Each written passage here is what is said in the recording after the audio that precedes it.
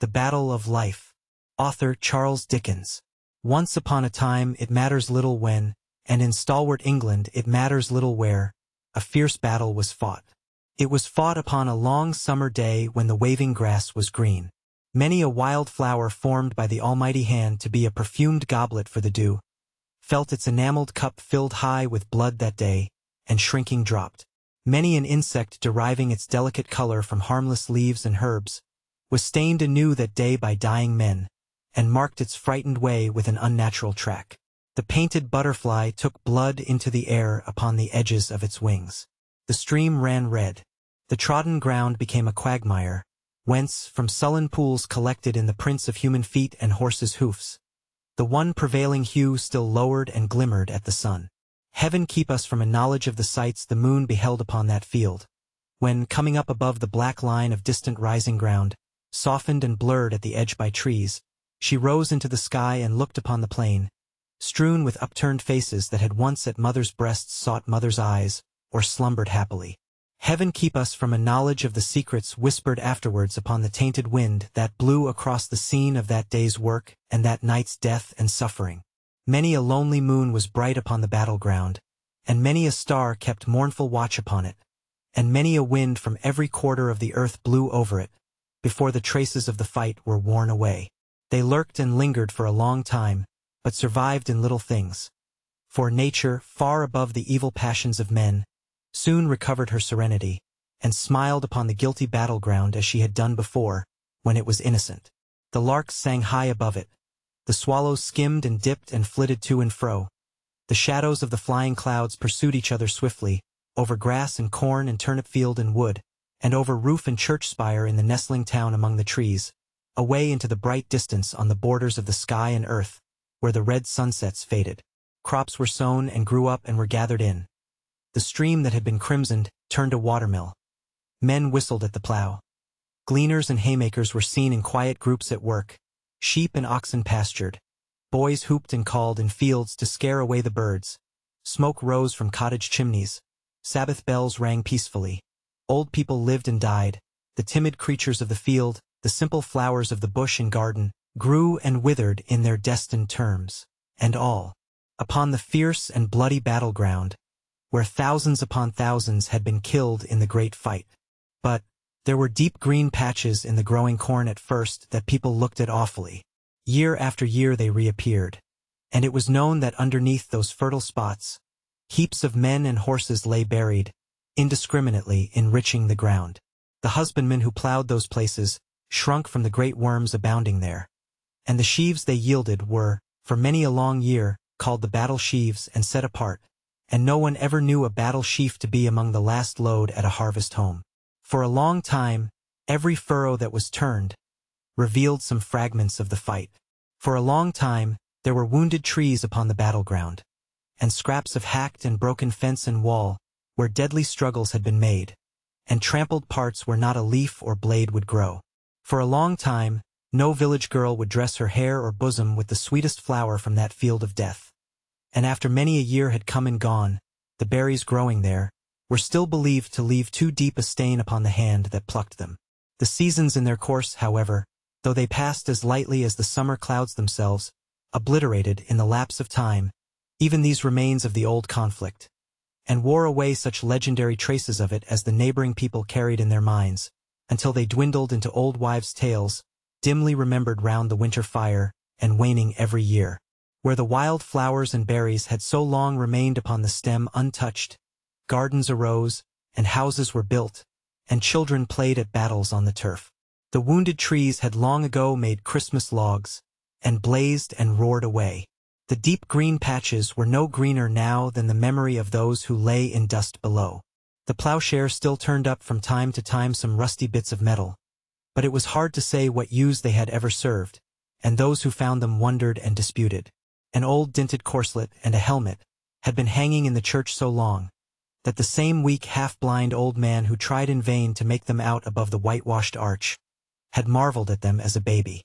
If the host slain upon the field could have been for a moment reanimated in the forms in which they fell, each upon the spot that was the bed of his untimely death, gashed and ghastly soldiers would have stared in, hundreds deep, at household door and window, and would have risen on the hearths of quiet homes, and would have been the garnered store of barns and granaries, and would have started up between the cradled infant and its nurse, and would have floated with the stream, and whirled round on the mill, and crowded the orchard, and burdened the meadow, and piled the rickyard high with dying men.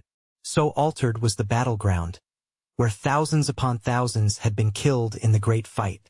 Nowhere more altered, perhaps, about 100 years ago, than in one little orchard attached to an old stone house with a honeysuckle porch, where, on a bright autumn morning, there were sounds of music and laughter, and where two girls danced merrily together on the grass, while some half-dozen peasant women standing on ladders, gathering the apples from the trees, stopped in their work to look down and share their enjoyment. It was a pleasant, lively, natural scene.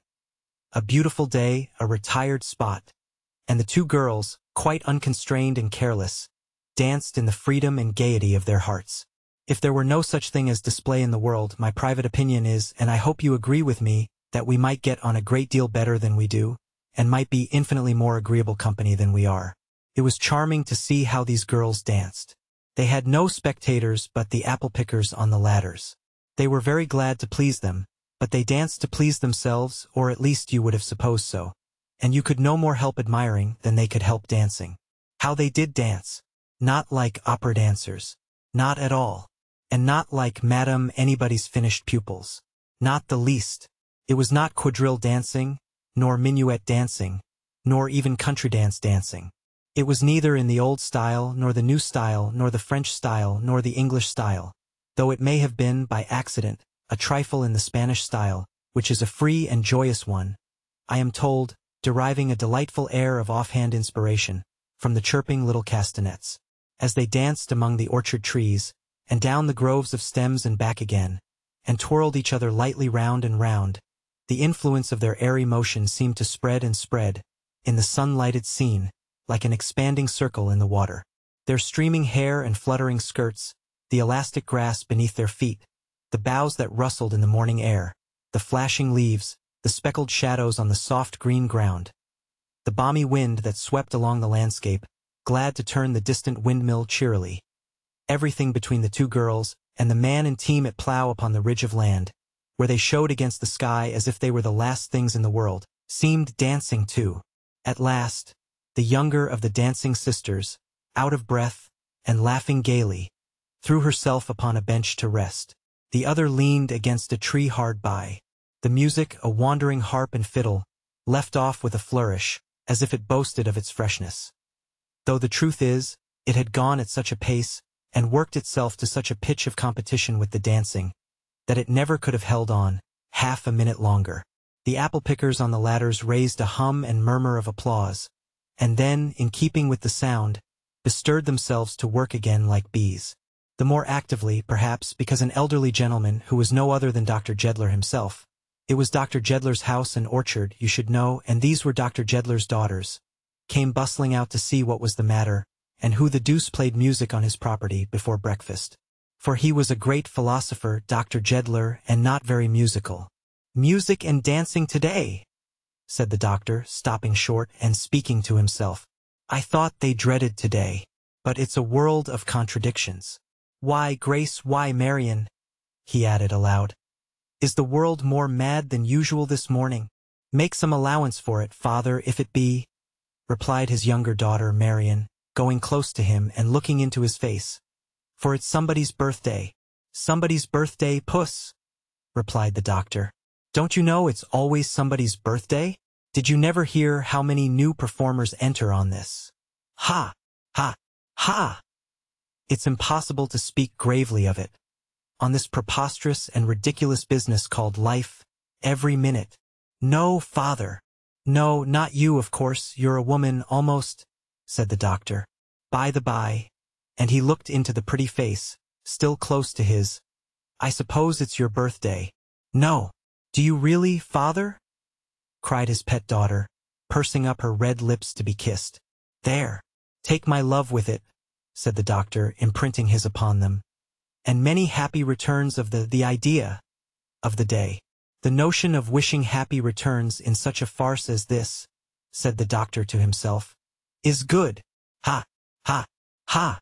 Dr. Jedler was, as I have said, a great philosopher, and the heart and mystery of his philosophy was to look upon the world as a gigantic practical joke, as something too absurd to be considered seriously by any rational man.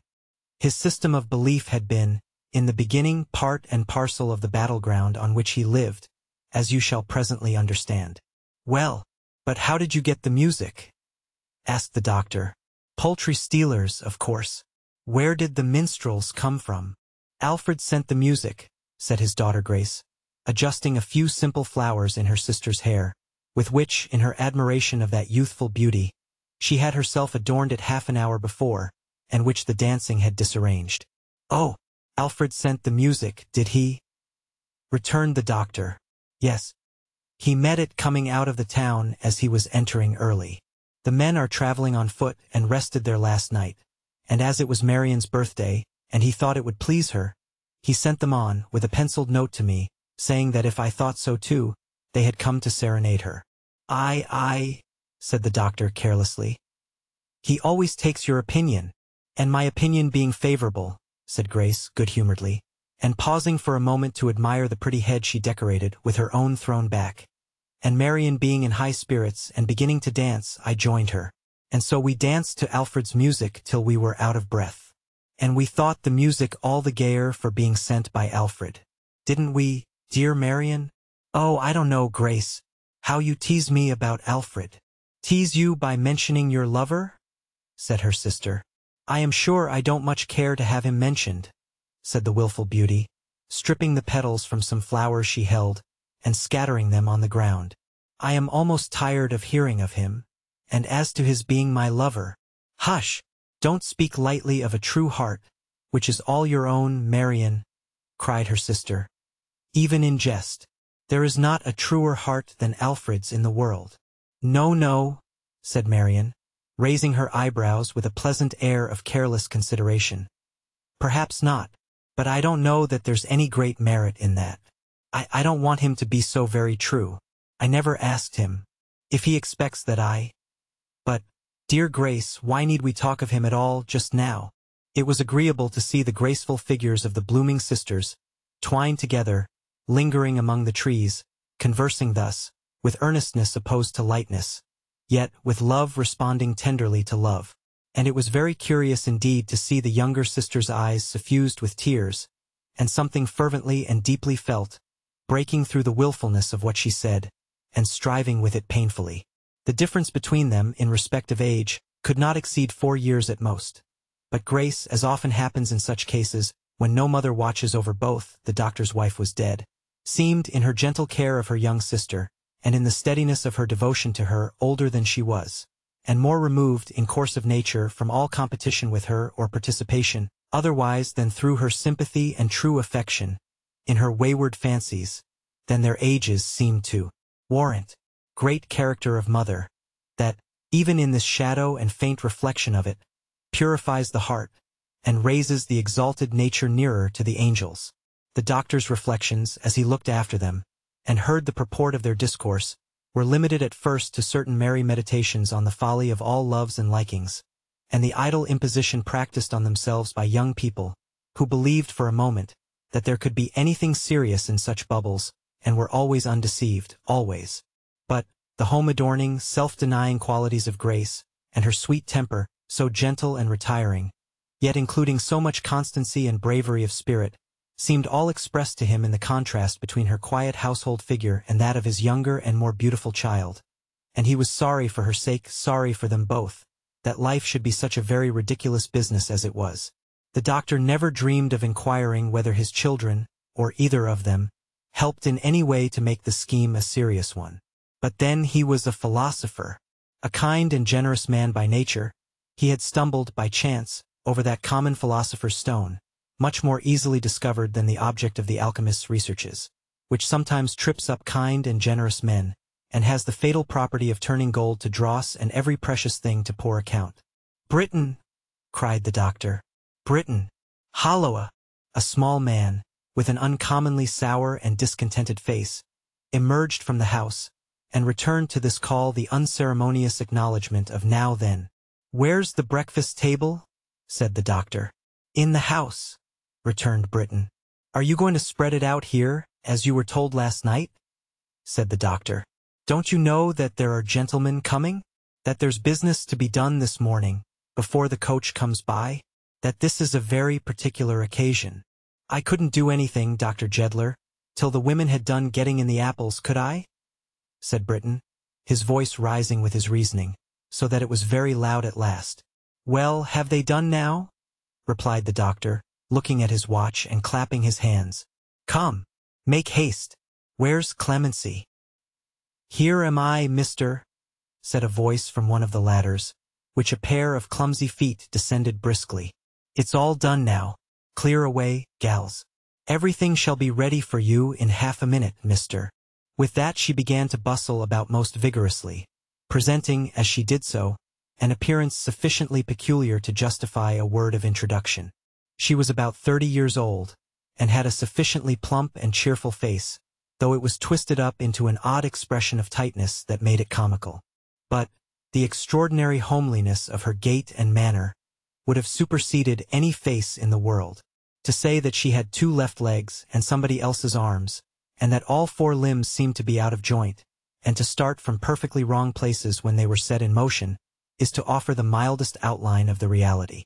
To say that she was perfectly content and satisfied with these arrangements, and regarded them as being no business of hers, and that she took her arms and legs as they came, and allowed them to dispose of themselves just as it happened, is to render faint justice to her equanimity.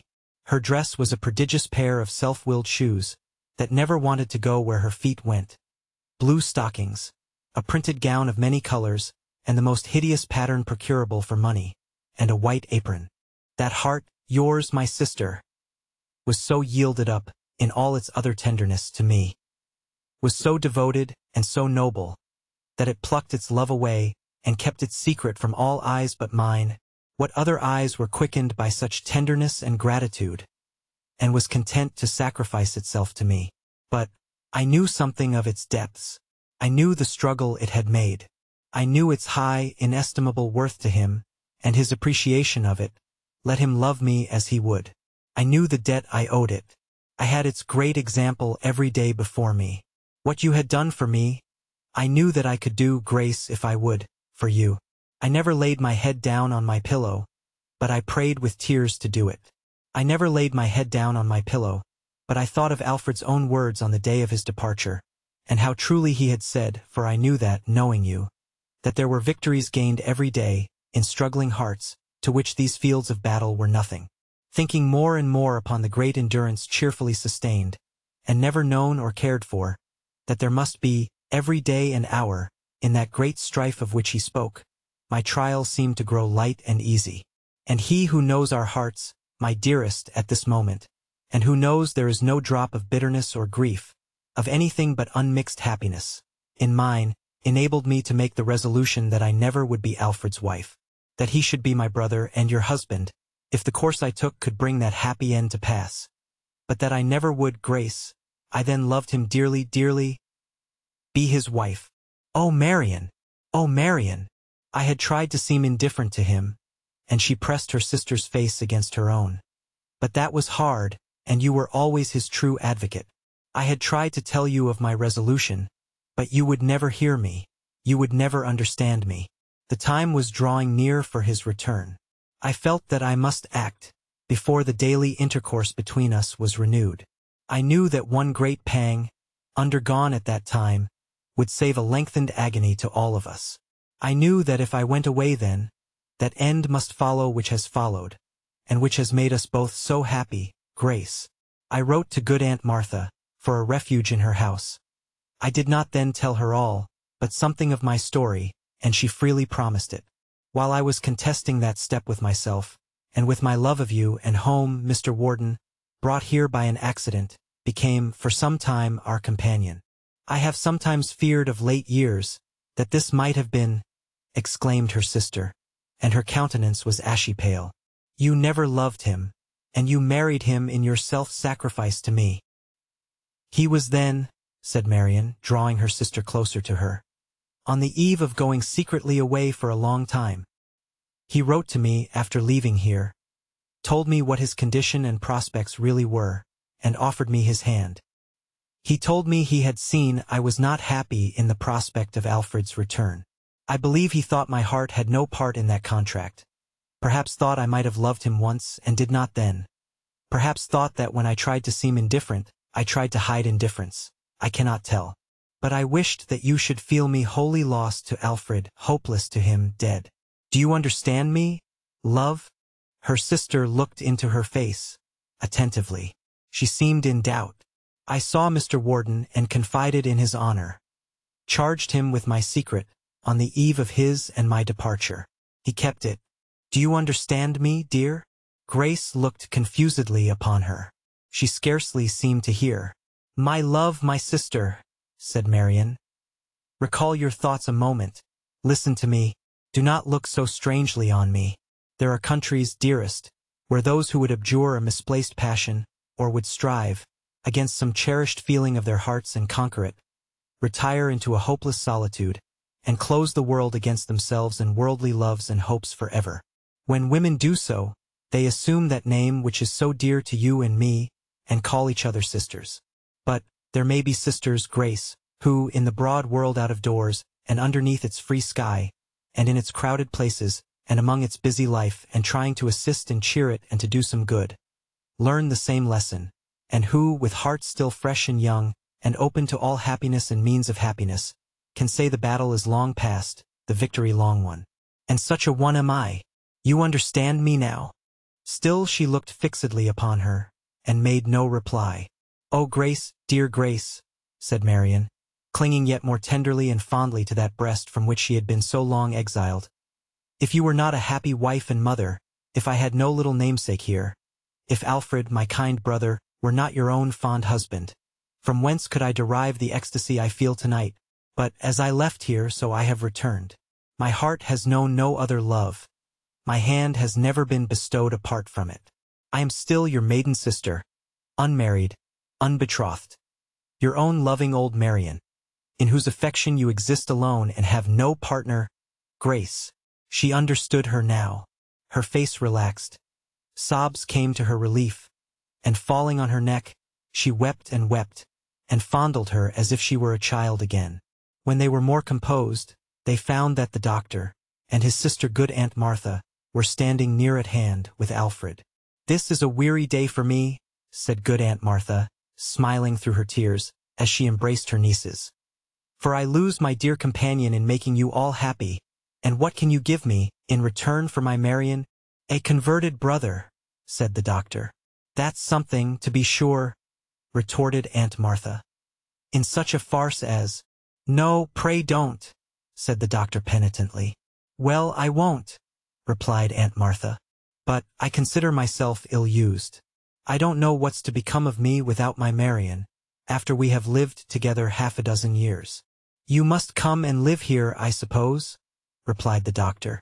We shan't quarrel now, Martha. Or you must get married, Aunt, said Alfred. Indeed, returned the old lady, I think it might be a good speculation if I were to set my cap at Michael Warden, who, I hear, is come home much the better for his absence in all respects. But as I knew him when he was a boy, and I was not a very young woman then, perhaps he mightn't respond. So I'll make up my mind to go and live with Marian, when she marries, and until then, it will not be very long, I dare say, to live alone. What do you say, brother? I've a great mind to say it's a ridiculous world altogether, and there's nothing serious in it, observed the poor old doctor. You might take 20 affidavits of it if you chose, Anthony, said his sister. But nobody would believe you with such eyes as those. It's a world full of hearts, said the doctor, hugging his youngest daughter, and bending across her to hug Grace, for he couldn't separate the sisters. And a serious world with all its folly, even with mine, which was enough to have swamped the whole globe, and it is a world on which the sun never rises, but it looks upon 1,000 bloodless battles that are some set off against the miseries and wickedness of battlefields, and it is a world we need be careful how we libel. Heaven forgive us, for it is a world of sacred mysteries, and its creator only knows what lies beneath the surface of his lightest image. You would not be the better pleased with my rude pen, if it dissected and laid open to your view the transports of this family, long severed and now reunited. Therefore, I will not follow the poor doctor through his humbled recollection of the sorrow he had had, when Marian was lost to him. Nor will I tell how serious he had found that world to be, in which some love deep anchored is the portion of all human creatures. Nor how such a trifle as the absence of one little unit in the great absurd account had stricken him to the ground. Nor how, in compassion for his distress, his sister had, long ago, revealed the truth to him by slow degrees, and brought him to the knowledge of the heart of his self-banished daughter, and to that daughter's side. Nor how Alfred Heathfield had been told the truth, too, in the course of that then current year, and Marian had seen him and had promised him, as her brother, that on her birthday in the evening Grace should know it from her lips at last. "I beg your pardon, doctor," said Mr. Snitchey, looking into the orchard. "But have I liberty to come in?" Without waiting for permission, he came straight to Marian, and kissed her hand, quite joyfully. "If Mr. Craggs had been alive, my dear Miss Marian," said Mr. Snitchey, "he would have had great interest in this occasion. It might have suggested to him, Mr. Alfred, that our life is not too easy perhaps, that, taken altogether, it will bear any little smoothing we can give it.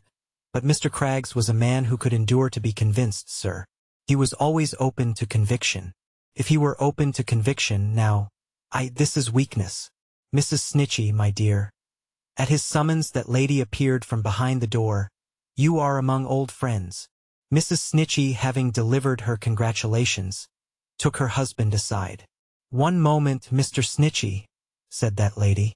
"It is not in my nature to rake up the ashes of the departed." "No, my dear," returned her husband. "Mr. Craggs is—" "Yes, my dear, he is deceased," said Snitchey. "But I ask you if you recollect," pursued his wife, "that evening of the ball? I only ask you that. If you do, and if your memory has not entirely failed you, Mr. Snitchey, and if you are not absolutely in your dotage, I ask you to connect this time with that, to remember how I begged and prayed you on my knees." "Upon your knees, my dear?" said Mr. Snitchey. "Yes," said Mrs. Snitchey confidently. "And you know it, to beware of that man, to observe his eye, and now to tell me whether I was right, and whether at that moment he knew secrets which he didn't choose to tell."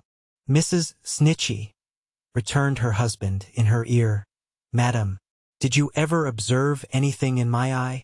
"No," said Mrs. Snitchey sharply. "Don't flatter yourself. Because, madam, that night," he continued, twitching her by the sleeve, "it happens that we both knew secrets which we didn't choose to tell, and both knew just the same professionally. And so the less you say about such things the better, Mrs. Snitchey, and take this as a warning to have wiser and more charitable eyes another time. Miss Marian, I brought a friend of yours along with me. Here, mistress." Poor Clemency, with her apron to her eyes, came slowly in, escorted by her husband, the latter doleful with the presentiment that if she abandoned herself to grief, the nutmeg grater was done for. "Now, mistress," said the lawyer, checking Marian as she ran towards her, and interposing himself between them, "what's the matter with you?" "The matter!" cried poor Clemency, when, looking up in wonder, and in indignant remonstrance, and in the added emotion of a great roar from Mr. Britton, and seeing that sweet face so well remembered close before her, she stared, sobbed, laughed, cried, screamed, embraced her, held her fast, released her, fell on Mr. Snitchey and embraced him, much to Mrs. Snitchey's indignation, fell on the doctor and embraced him, fell on Mr. Britton and embraced him, and concluded by embracing herself, throwing her apron over her head, and going into hysterics behind it. A stranger had come into the orchard after Mr. Snitchey, and had remained apart near the gate without being observed by any of the group, for they had little spare attention to bestow, and that had been monopolized by the ecstasies of Clemency. He did not appear to wish to be observed, but stood alone with downcast eyes, and there was an air of dejection about him, though he was a gentleman of a gallant appearance, which the general happiness rendered more remarkable. None but the quick eyes of Aunt Martha, however, remarked him at all. But almost as soon as she espied him, she was in conversation with him. Presently, going to where Marian stood with Grace and her little namesake, she whispered something in Marian's ear, at which she started, and appeared surprised. But soon recovering from her confusion, she timidly approached the stranger in Aunt Martha's company, and engaged in conversation with him too. "Mr. Britton," said the lawyer, putting his hand in his pocket, and bringing out a legal-looking document while this was going on, I congratulate you. You are now the whole and sole proprietor of that freehold tenement, at present occupied and held by yourself as a licensed tavern, or house of public entertainment, and commonly called or known by the sign of the Nutmeg Grater. Your wife lost one house, through my client Mr. Michael Warden, and now gains another. I shall have the pleasure of canvassing you for the county, one of these fine mornings. Would it make any difference in the vote if the sign was altered, sir? Asked Britton. Not in the least, replied the lawyer. Then, said Mr. Britton, handing him back the conveyance, just clap in the words and thimble, will you be so good, and I'll have the 2 mottos painted up in the parlor instead of my wife's portrait. And let me, said a voice behind them, it was the stranger's, Michael Warden's, let me claim the benefit of those inscriptions. Mr. Heathfield and Dr. Jedler, I might have deeply wronged you both. That I did not is no virtue of my own. I will not say that I am 6 years wiser than I was, or better, but I have known, at any rate, that term of self-reproach. I can urge no reason why you should deal gently with me. I abused the hospitality of this house, and learnt by my own demerits, with a shame I never have forgotten, yet with some profit too, I would fain hope from one, he glanced at Marian, to whom I made my humble supplication for forgiveness, when I knew her merit and my deep unworthiness. In a few days I shall quit this place forever. I entreat your pardon. Do as you would be done by. Forget and forgive. Time, from whom I had the latter portion of this story, and with whom I have the pleasure of a personal acquaintance of some 35 years' duration, informed me, leaning easily upon his scythe, that Michael Warden never went away again and never sold his house but opened it afresh, maintained a golden means of hospitality, and had a wife, the pride and honor of that countryside, whose name was Marian. But, as I have observed that time confuses facts occasionally, I hardly know what weight to give to his authority. She always wore short sleeves and always had, by some accident, grazed elbows, in which she took so lively an interest, that she was continually trying to turn them round and get impossible views of them. In general, a little cap placed somewhere on her head, though it was rarely to be met with in the place usually occupied in other subjects, by that article of dress. But from head to foot she was scrupulously clean, and maintained a kind of dislocated tidiness. Indeed, her laudable anxiety to be tidy and compact in her own conscience as well as in the public eye, gave rise to one of her most startling evolutions, which was to grasp herself sometimes by a sort of wooden handle, part of her clothing, and familiarly called a busk, and wrestle as it were with her garments until they fell into a symmetrical arrangement. Such, in outward form and garb, was Clemency Newcome, who was supposed to have unconsciously originated a corruption of her own Christian name from Clementina, but nobody knew, for the deaf old mother, a very phenomenon of age, whom she had supported almost from a child, was dead, and she had no other relation, who now busied herself in preparing the table and who stood at intervals, with her bare red arms crossed, rubbing her grazed elbows with opposite hands, and staring at it very composedly, until she suddenly remembered something else she wanted, and jogged off to fetch it. Here are them 2 lawyers a-coming, Mr., said Clemency, in a tone of no very great goodwill. Ah, cried the doctor, advancing to the gate to meet them. Good morning, good morning. Grace, my dear. Marian, here are Messrs. Snitchey and Craggs. Where's Alfred? He'll be back directly, father, no doubt, said Grace. He had so much to do this morning in his preparations for departure, that he was up and out by daybreak. Good morning, gentlemen. Ladies, said Mr. Snitchey, for self and Craggs, who bowed, good morning, miss, to Marian. I kiss your hand, which he did, and I wish you, which he might or might not, for he didn't look, at first sight, like a gentleman troubled with many warm outpourings of soul, in behalf of other people, 100 happy returns of this auspicious day. Ha ha ha! Laughed the doctor thoughtfully, with his hands in his pockets. The great farce in 100 acts. You wouldn't, I am sure, said Mr. Snitchey, standing a small professional blue bag against one leg of the table. Cut the great farce short for this actress, at all events, Dr. Jedler. No, returned the doctor. God forbid. May she live to laugh at it, as long as she can laugh, and then say, with the French wit, the farce is ended. Draw the curtain. The French wit, said Mr. Snitchey, peeping sharply into his blue bag. was wrong, Dr. Jedler, and your philosophy is altogether wrong, depend upon it, as I have often told you. Nothing serious in life. What do you call law? A joke, replied the doctor. Did you ever go to law? Asked Mr. Snitchy, looking out of the blue bag. Never, returned the doctor. If you ever do, said Mr. Snitchy, perhaps you'll alter that opinion. Craggs, who seemed to be represented by Snitchy, and to be conscious of little or no separate existence or personal individuality, offered a remark of his own in this place. It involved the only idea of which he did not stand seized and possessed in equal moieties with Snitchy. But he had some partners in it among the wise men of the world. It's made a great deal too easy, said Mr. Craggs. Law is? Asked the doctor. Yes, said Mr. Craggs. Everything is. Everything appears to me to be made too easy nowadays. It's the vice of these times. If the world is a joke, I am not prepared to say it isn't. It ought to be made a very difficult joke to crack. It ought to be as hard a struggle, sir, as possible. That's the intention. But it's being made far too easy. We are oiling the gates of life. They ought to be rusty. We shall have them beginning to turn soon with a smooth sound. Whereas they ought to grate upon their hinges, sir. Mr. Craggs seemed positively to grate upon his own hinges as he delivered this opinion, to which he communicated immense effect, being a cold, hard, dry man, dressed in gray and white like a flint, with small twinkles in his eyes, as if something struck sparks out of them. The three natural kingdoms, indeed, had each a fanciful representative among this brotherhood of disputants.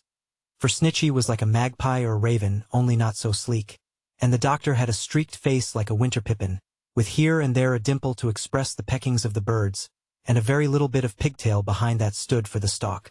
As the active figure of a handsome young man, dressed for a journey, and followed by a porter bearing several packages and baskets, entered the orchard at a brisk pace, and with an air of gaiety and hope that accorded well with the morning, these three drew together, like the brothers of the sister Fates, or like the Graces most effectually disguised, or like the three weird prophets on the heath, and greeted him. "Happy returns, Alf," said the doctor lightly. "100 happy returns of this auspicious day, Mr. Heathfield," said Snitchy, bowing low. "Returns," Craggs murmured in a deep voice, all alone. "Why, what a battery!" exclaimed Alfred, stopping short. "And 1, 2, 3, all foreboders of no good, in the great sea before me. I am glad you are not the first I have met this morning. I should have taken it for a bad omen. But Grace was the first. Sweet, pleasant Grace, so I defy you all." "If you please, mister, I was the first, you know," said Clemency Newcomb. "She was walking out here before sunrise, you remember. I was in the house." "That's true. Clemency was the first," said Alfred. "So I defy you with Clemency." "Ha ha ha. For Self and Craggs," said Snitchy. "What a defiance!" "Not so bad a one as it appears, may be," said Alfred, shaking hands heartily with the doctor, and also with Snitchy and Craggs, and then looking round. "Where are they? Good heavens!" With a start, productive for the moment of a closer partnership between Jonathan Snitchy and Thomas Craggs than the subsisting articles of agreement in that wise contemplated, he hastily betook himself to where the sisters stood together, and, however, I needn't more particularly explain his manner of saluting Marian first and Grace afterwards, than by hinting that Mr. Craggs may possibly have considered it too easy.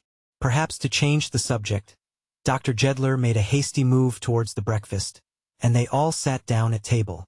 Grace presided, but so discreetly stationed herself as to cut off her sister and Alfred from the rest of the company. Snitchy and Craggs sat at opposite corners, with the blue bag between them for safety. The doctor took his usual position, opposite to Grace. Clemency hovered galvanically about the table as waitress, and the melancholy Briton, at another and a smaller board, acted as grand carver of a round of beef and a ham.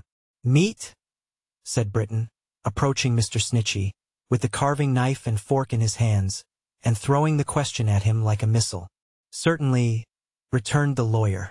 "Do you want any?" To Craggs. "Lean and well done," replied that gentleman. Having executed these orders and moderately supplied the doctor, he seemed to know that nobody else wanted anything to eat. He lingered as near the firm as he decently could, watching with an austere eye their disposition of the viands, and but once relaxing the severe expression of his face. This was on the occasion of Mr. Craggs, whose teeth were not of the best, partially choking, when he cried out with great animation, "I thought he was gone." "Now, Alfred," said the doctor, "for a word or two of business while we are yet at breakfast." "While we are yet at breakfast," said Snitchy and Craggs, who seemed to have no present idea of leaving off, although Alfred had not been breakfasting, and seemed to have quite enough business on his hands as it was. He respectfully answered, "If you please, sir, if anything could be serious," the doctor began. "In such a farce as this, sir," hinted Alfred. "In such a farce as this," observed the doctor, "it might be this recurrence, on the eve of separation, of a double birthday, which is connected with many associations pleasant to us four, and with the recollection of a long and amicable intercourse. That's not to the purpose." "Ah, yes, yes, Dr. Jedler," said the young man. "It is to the purpose. Much to the purpose, as my heart bears witness this morning. And as yours does too, I know, if you would let it speak. I leave your house today. I cease to be your ward today.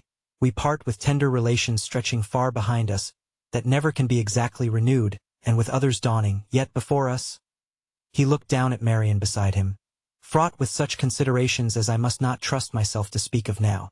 "Come, come," he added, rallying his spirits and the doctor at once.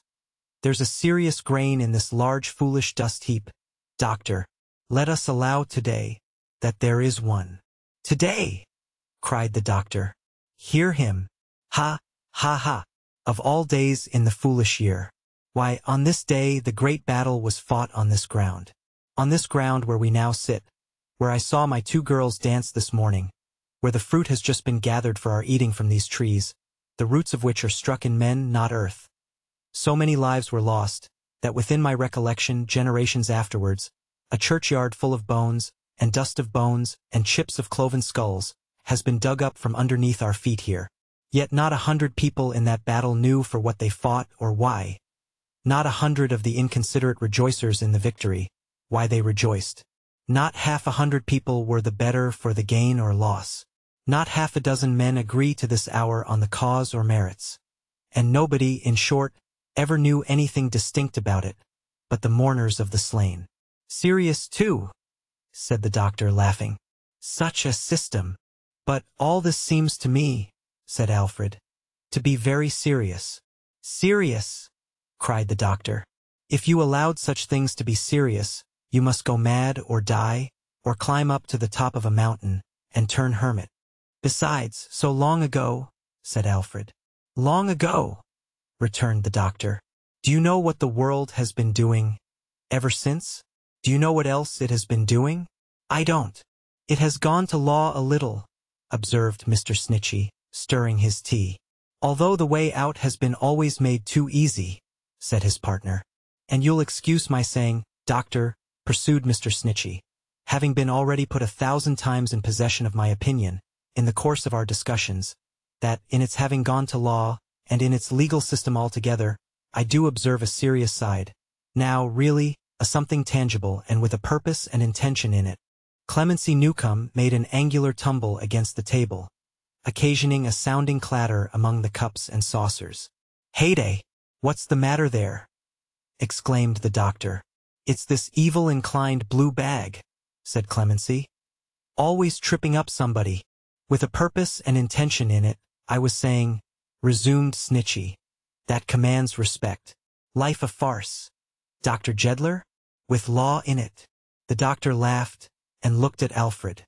"Granted, if you please, that war is foolish," said Snitchy. "There we agree.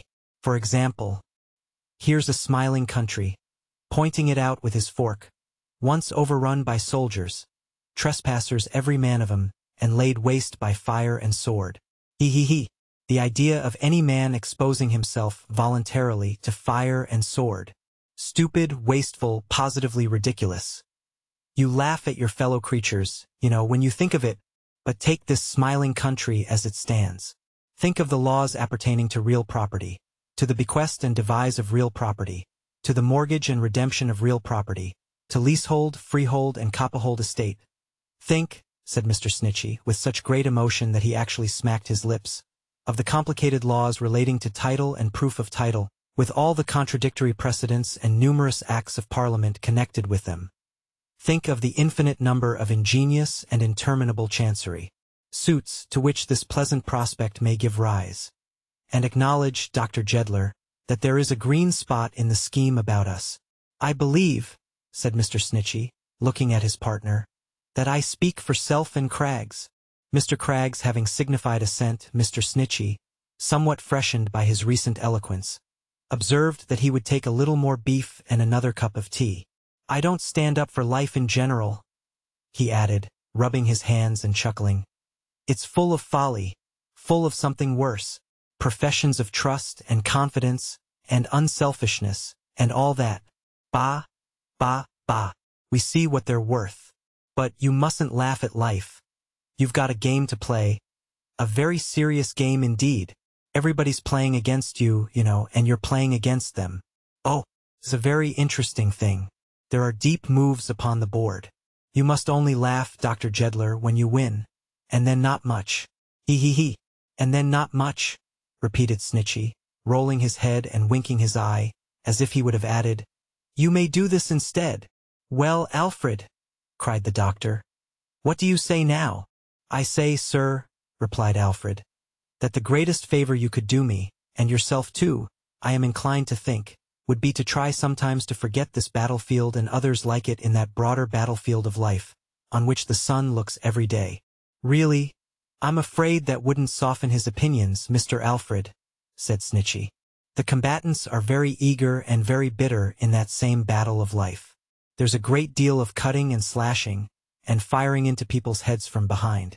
There is terrible treading down and trampling on. It is rather a bad business. I believe, Mr. Snitchy, said Alfred, there are quiet victories and struggles, great sacrifices of self, and noble acts of heroism in it, even in many of its apparent lightnesses and contradictions. Not the less difficult to achieve, because they have no earthly chronicle or audience. Done every day in nooks and corners, and in little households, and in men's and women's hearts, any one of which might reconcile the sternest man to such a world, and fill him with belief and hope in it, though 2/4 of its people were at war, and another 1/4 at law, and that's a bold word. Both the sisters listened keenly. Well, said the doctor, I am too old to be converted even by my friend Snitchy here or my good spinster sister Martha Jedler, who had what she calls her domestic trials ages ago, and has led a sympathizing life with all sorts of people ever since, and who is so much of your opinion, only she's less reasonable and more obstinate, being a woman, that we can't agree and seldom meet. I was born upon this battlefield. I began, as a boy, to have my thoughts directed to the real history of a battlefield. 60 years have gone over my head, and I have never seen the Christian world, including heaven knows how many loving mothers and good-enough girls like mine here, anything but mad for a battlefield. The same contradictions prevail in everything. One must either laugh or cry at such stupendous inconsistencies, and I prefer to laugh. Britain, who had been paying the profoundest and most melancholy attention to each speaker in his turn, seemed suddenly to decide in favor of the same preference, if a deep sepulchral sound that escaped him might be construed into a demonstration of risibility. His face, however, was so perfectly unaffected by it, both before and afterwards, that although one or two of the breakfast party looked round as being startled by a mysterious noise, nobody connected the offender with it, except his partner in attendance, Clemency Newcomb, who, rousing him with one of those favorite joints, her elbows, inquired in a reproachful whisper what he laughed at. Not you, said Britain. Who then? Humanity, said Britain. That's the joke. What between master and them lawyers, he's getting more and more addle-headed every day, cried Clemency, giving him a lunge with the other elbow, as a mental stimulant. Do you know where you are? Do you want to get warning? I don't know anything, said Britain, with a leaden eye and an immovable visage. I don't care for anything. I don't make out anything. I don't believe anything. And I don't want anything. Although this forlorn summary of his general condition may have been overcharged in an access of despondency, Benjamin Britten, sometimes called Little Britain, to distinguish him from Great, as we might say Young England to express Old England with a decided difference, had defined his real state more accurately than might be supposed.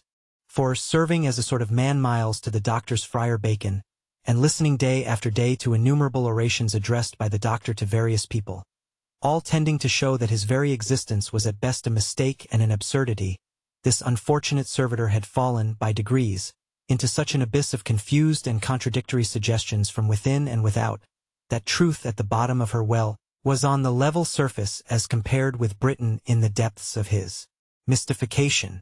The only point he clearly comprehended was that the new element usually brought into these discussions by Snitchey and Craggs never served to make them clearer, and always seemed to give the doctor a species of advantage and confirmation.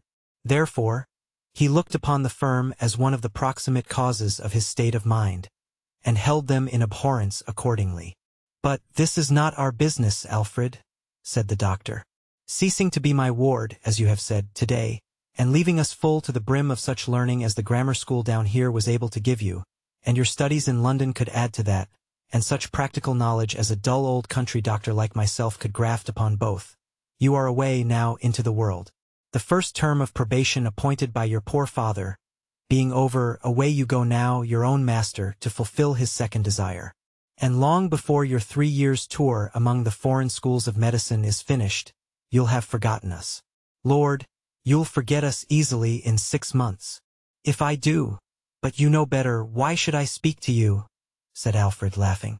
"I don't know anything of the sort," returned the doctor. "What do you say, Marian?" Marian, trifling with her teacup, seemed to say, but she didn't say it, that he was welcome to forget if he could. Grace pressed the blooming face against her cheek, and smiled. "I haven't been, I hope, a very unjust steward in the execution of my trust," pursued the doctor. "But I am to be, at any rate, formally discharged and released and what not this morning. And here are our good friends Snitchey and Craggs with a bagful of papers and accounts and documents for the transfer of the balance of the trust fund to you. I wish it was a more difficult one to dispose of, Alfred, but you must get to be a great man and make it so, and other drolleries of that sort, which are to be signed, sealed, and delivered, and duly witnessed as by law required," said Snitchey, pushing away his plate and taking out the papers, which his partner proceeded to spread upon the table. "And Self and Craggs having been co-trustees with you, doctor, in so far as the fund was concerned, we shall want your 2 servants to attest the signatures. Can you read, Mrs. Newcomb?" "I ain't married, mister," said Clemency. "Oh, I beg your pardon. I should think not," chuckled Snitchey, casting his eyes over her extraordinary figure. "You can read." "A little," answered Clemency. "The marriage service night and morning, eh?" observed the lawyer jocosely. "No," said Clemency. "Too hard. I only reads a thimble." "Read a thimble," echoed Snitchey. "What are you talking about, young woman?" Clemency nodded. "And a nutmeg grater. Why, this is a lunatic, a subject for the Lord High Chancellor," said Snitchey, staring at her. "If possessed of any property," stipulated Craggs. Grace, however, interposing, explained that each of the articles in question bore an engraved motto, and so formed the pocket library of Clemency Newcomb, who was not much given to the study of books. "Oh, that's it, is it, Miss Grace?" said Snitchey. "Yes, yes. Ha, ha, ha. I thought our friend was an idiot. She looks uncommonly like it," he muttered with a supercilious glance. "And what does the thimble say, Mrs. Newcomb?" "I ain't married, mister," observed Clemency. "Well, Newcomb, will that do?" said the lawyer. "What does the thimble say, Newcomb?" How Clemency, before replying to this question, held one pocket open, and looked down into its yawning depths for the thimble which wasn't there. And how she then held an opposite pocket open, and seeming to descry it, like a pearl of great price, at the bottom, cleared away such intervening obstacles as a handkerchief, an end of wax candle, a flushed apple, an orange, a lucky penny, a cramp bone, a padlock, a pair of scissors in a sheath more expressively describable as promising young shears, a handful or so of loose beads, several balls of cotton, a needle case, a cabinet collection of curl papers, and a biscuit, all of which articles she entrusted individually and separately to Britain to hold, is of no consequence. Nor how, in her determination to grasp this pocket by the throat and keep it prisoner, for it had a tendency to swing and twist itself round the nearest corner, She assumed and calmly maintained an attitude apparently inconsistent with the human anatomy and the laws of gravity. It is enough that at last she triumphantly produced the thimble on her finger and rattled the nutmeg grater, the literature of both those trinkets being obviously in course of wearing out and wasting away through excessive friction. "That's the thimble, is it, young woman?" said Mr. Snitchey, diverting himself at her expense. "And what does the thimble say?" "It says," replied Clemency, reading slowly round as if it were a tower, "Forget and forgive." Snitchey and Craggs laughed heartily. "So new," said Snitchey. "So easy," said Craggs. "Such a knowledge of human nature in it," said Snitchey. "So applicable to the affairs of life," said Craggs. "And the nutmeg grater?" inquired the head of the firm. "The grater says," returned Clemency, "Do as you wold be done by." "Do or you'll be done brown, you mean," said Mr. Snitchey. "I don't understand," retorted Clemency, shaking her head vaguely. "I ain't no lawyer." "I am afraid that if she was, doctor," said Mr. Snitchey, turning to him suddenly, as if to anticipate any effect that might otherwise be consequent on this retort, "she'd find it to be the golden rule of half her clients. They are serious enough in that, whimsical as your world is, and lay the blame on us afterwards.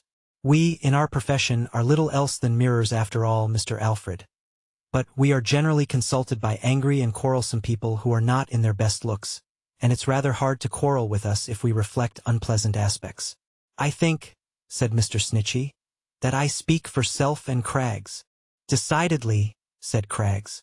"And so, if Mr. Britton will oblige us with a mouthful of ink," said Mr. Snitchey, returning to the papers, "we'll sign, seal, and deliver as soon as possible, or the coach will be coming past before we know where we are."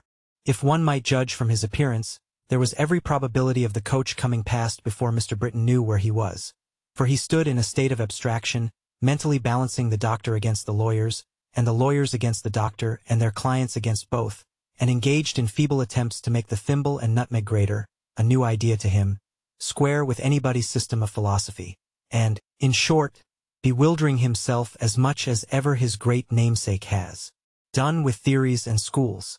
But Clemency, who was his good genius, though he had the meanest possible opinion of her understanding, by reason of her seldom troubling herself with abstract speculations, and being always at hand to do the right thing at the right time, having produced the ink in a twinkling, tendered him the further service of recalling him to himself by the application of her elbows, with which gentle flappers she so jogged his memory, in a more literal construction of that phrase than usual, that he soon became quite fresh and brisk. How he labored under an apprehension not uncommon to persons in his degree, to whom the use of pen and ink is an event, that he couldn't append his name to a document, not of his own writing, without committing himself in some shadowy manner, or somehow signing away vague and enormous sums of money, and how he approached the deeds under protest, and by dint of the doctor's coercion, and insisted on pausing to look at them before writing, the cramped hand, to say nothing of the phraseology, being so much Chinese to him, and also on turning them round to see whether there was anything fraudulent underneath, and how, having signed his name, he became desolate as one who had parted with his property and rights. I want the time to tell. Also, how the blue bag containing his signature afterwards had a mysterious interest for him, and he couldn't leave it. Also, how Clemency Newcomb, in an ecstasy of laughter at the idea of her own importance and dignity, brooded over the whole table with her two elbows, like a spread eagle, and reposed her head upon her left arm as a preliminary to the formation of certain cabalistic characters, which required a deal of ink, and imaginary counterparts whereof she executed at the same time with her tongue. Also how, having once tasted ink, she became thirsty in that regard, as tame tigers are said to be after tasting another sort of fluid, and wanted to sign everything, and put her name in all kinds of places. In brief, the doctor was discharged of his trust and all its responsibilities, and Alfred, taking it on himself, was fairly started on the journey of life. "Britton," said the doctor, "run to the gate, and watch for the coach. Time flies, Alfred." "Yes, sir, yes," returned the young man hurriedly. "Dear Grace, a moment. Marian. So young and beautiful, so winning and so much admired, dear to my heart as nothing else in life is. Remember, I leave Marian to you. She has always been a sacred charge to me, Alfred. She is doubly so now. I will be faithful to my trust. Believe me. I do believe it, Grace. I know it well. Who could look upon your face, and hear your voice, and not know it? Ah, Grace, if I had your well-governed heart, and tranquil mind, how bravely I would leave this place today. Would you? She answered with a quiet smile. And yet, Grace, sister, seems the natural word. Use it, she said quickly. I am glad to hear it. Call me nothing else. And yet, sister, then, said Alfred, Marian and I had better have your true and steadfast qualities serving us here, and making us both happier and better. I wouldn't carry them away to sustain myself if I could. Coach upon the hilltop, exclaimed Britain. Time flies, Alfred, said the doctor. Marian had stood apart, with her eyes fixed upon the ground.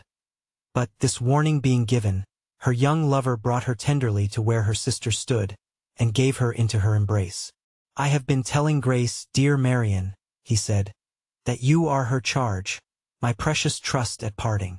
And when I come back and reclaim you, dearest, and the bright prospect of our married life lies stretched before us, it shall be one of our chief pleasures to consult how we can make Grace happy, how we can anticipate her wishes, how we can show our gratitude and love to her, how we can return her something of the debt she will have heaped upon us. The younger sister had one hand in his, the other rested on her sister's neck.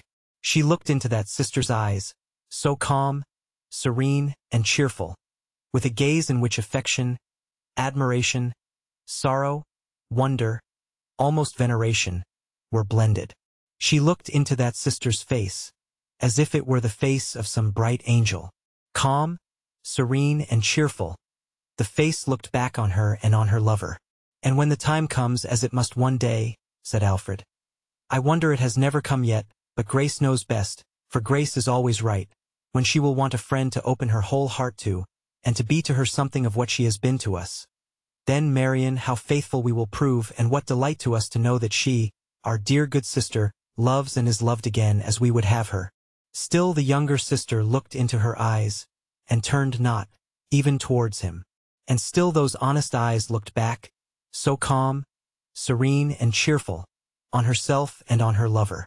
And when all that is past, and we are old and living as we must, together, close together, talking often of old times, said Alfred, these shall be our favorite crags, using that imaginative plural as if in disparagement of an objectionable pair of pantaloons, or other articles not possessed of a singular number. I don't see what you want with your snitchies, for my part. You trust a great deal too much to your snitchies, I think, and I hope you may never find my words come true. While Mrs. Snitchy would observe to Mr. Snitchy of Craggs, that if ever he was led away by man, he was led away by that man, and that if ever she read a double purpose in a mortal eye, she read that purpose in Craggs's eye. Notwithstanding this, however, they were all very good friends in general, and Mrs. Snitchy and Mrs. Craggs maintained a close bond of alliance against the office, which they both considered the Blue Chamber and common enemy, full of dangerous, because unknown machinations. In this office, nevertheless, Snitchy and Craggs made honey for their several hives.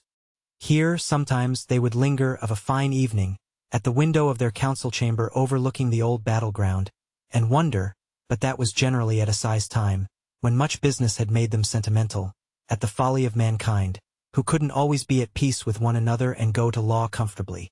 Here, days and weeks and months and years passed over them. Their calendar, the gradually diminishing number of brass nails in the leathern chairs, and the increasing bulk of papers on the tables.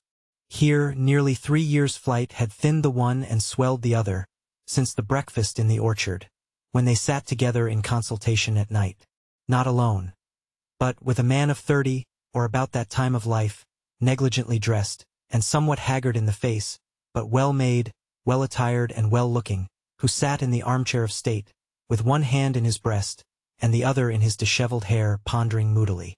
Messrs. Snitchy and Craggs sat opposite each other at a neighboring desk. One of the fireproof boxes, unpadlocked and opened, was upon it. A part of its contents lay strewn upon the table, and the rest was then in course of passing through the hands of Mr. Snitchy, who brought it to the candle, document by document, looked at every paper singly as he produced it, shook his head and handed it to Mr. Craggs, who looked it over also, shook his head and laid it down, Sometimes they would stop and, shaking their heads in concert, look towards the abstracted client. And the name on the box being Michael Warden, Esquire, we may conclude from these premises that the name and the box were both his, and that the affairs of Michael Warden, Esquire, were in a bad way. "That's all," said Mr. Snitchey, turning up the last paper. "Really, there's no other resource. No other resource. All lost, spent, wasted, pawned, borrowed and sold." "Eh?" said the client, looking up. "All," returned Mr. Snitchey.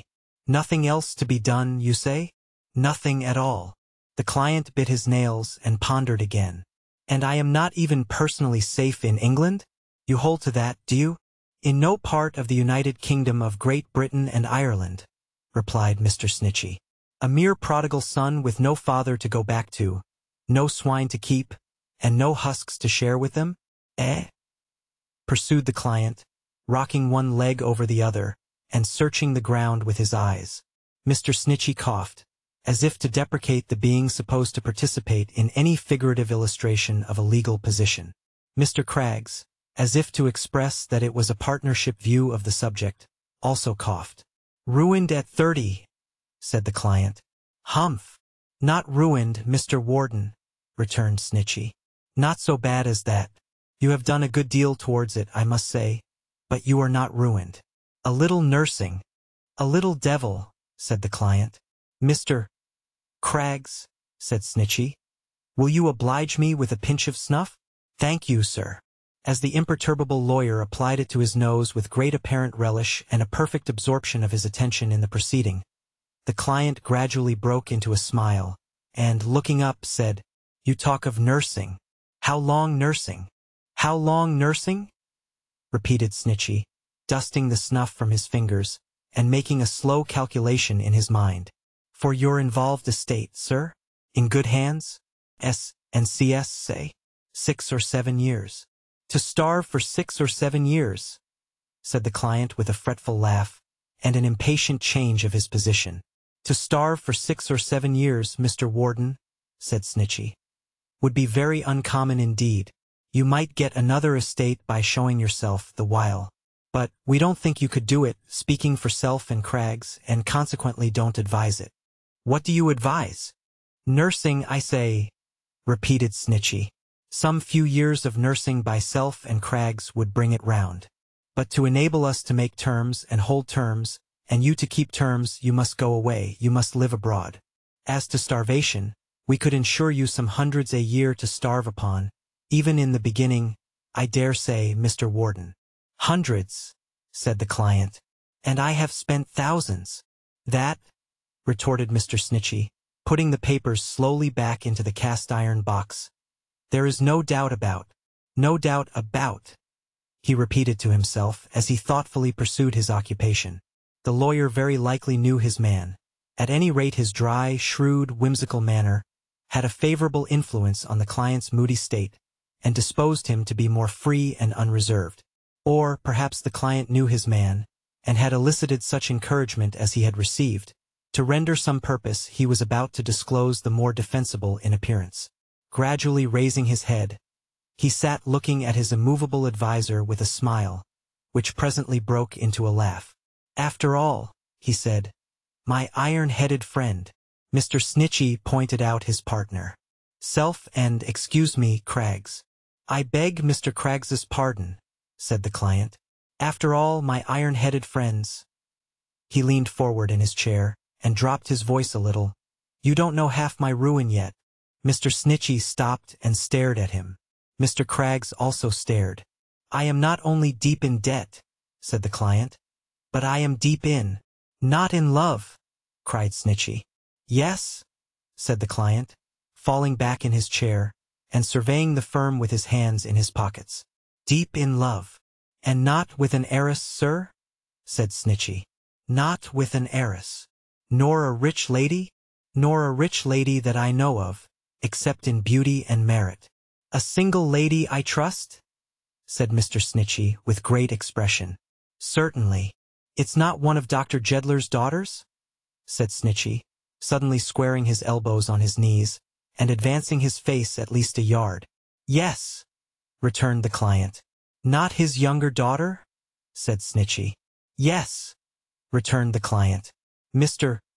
Craggs, said Snitchy, much relieved. Will you oblige me with another pinch of snuff? Thank you.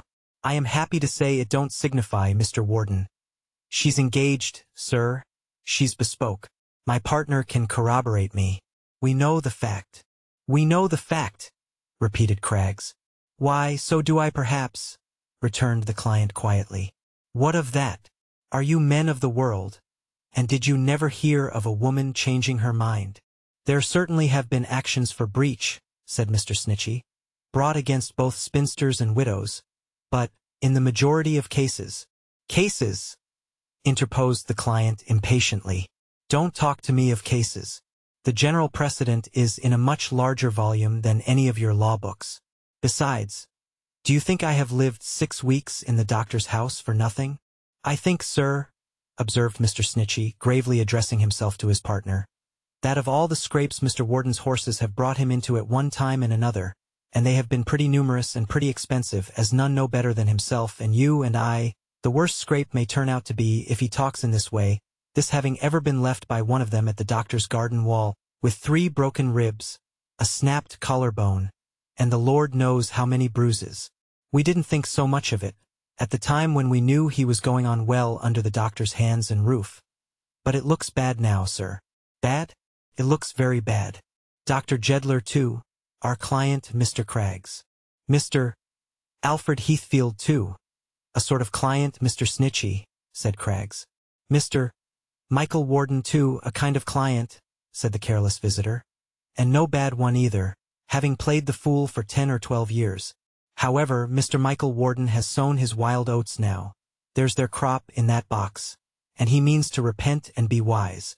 And in proof of it, Mr. Michael Warden means, if he can, to marry Marion, the doctor's lovely daughter, and to carry her away with him.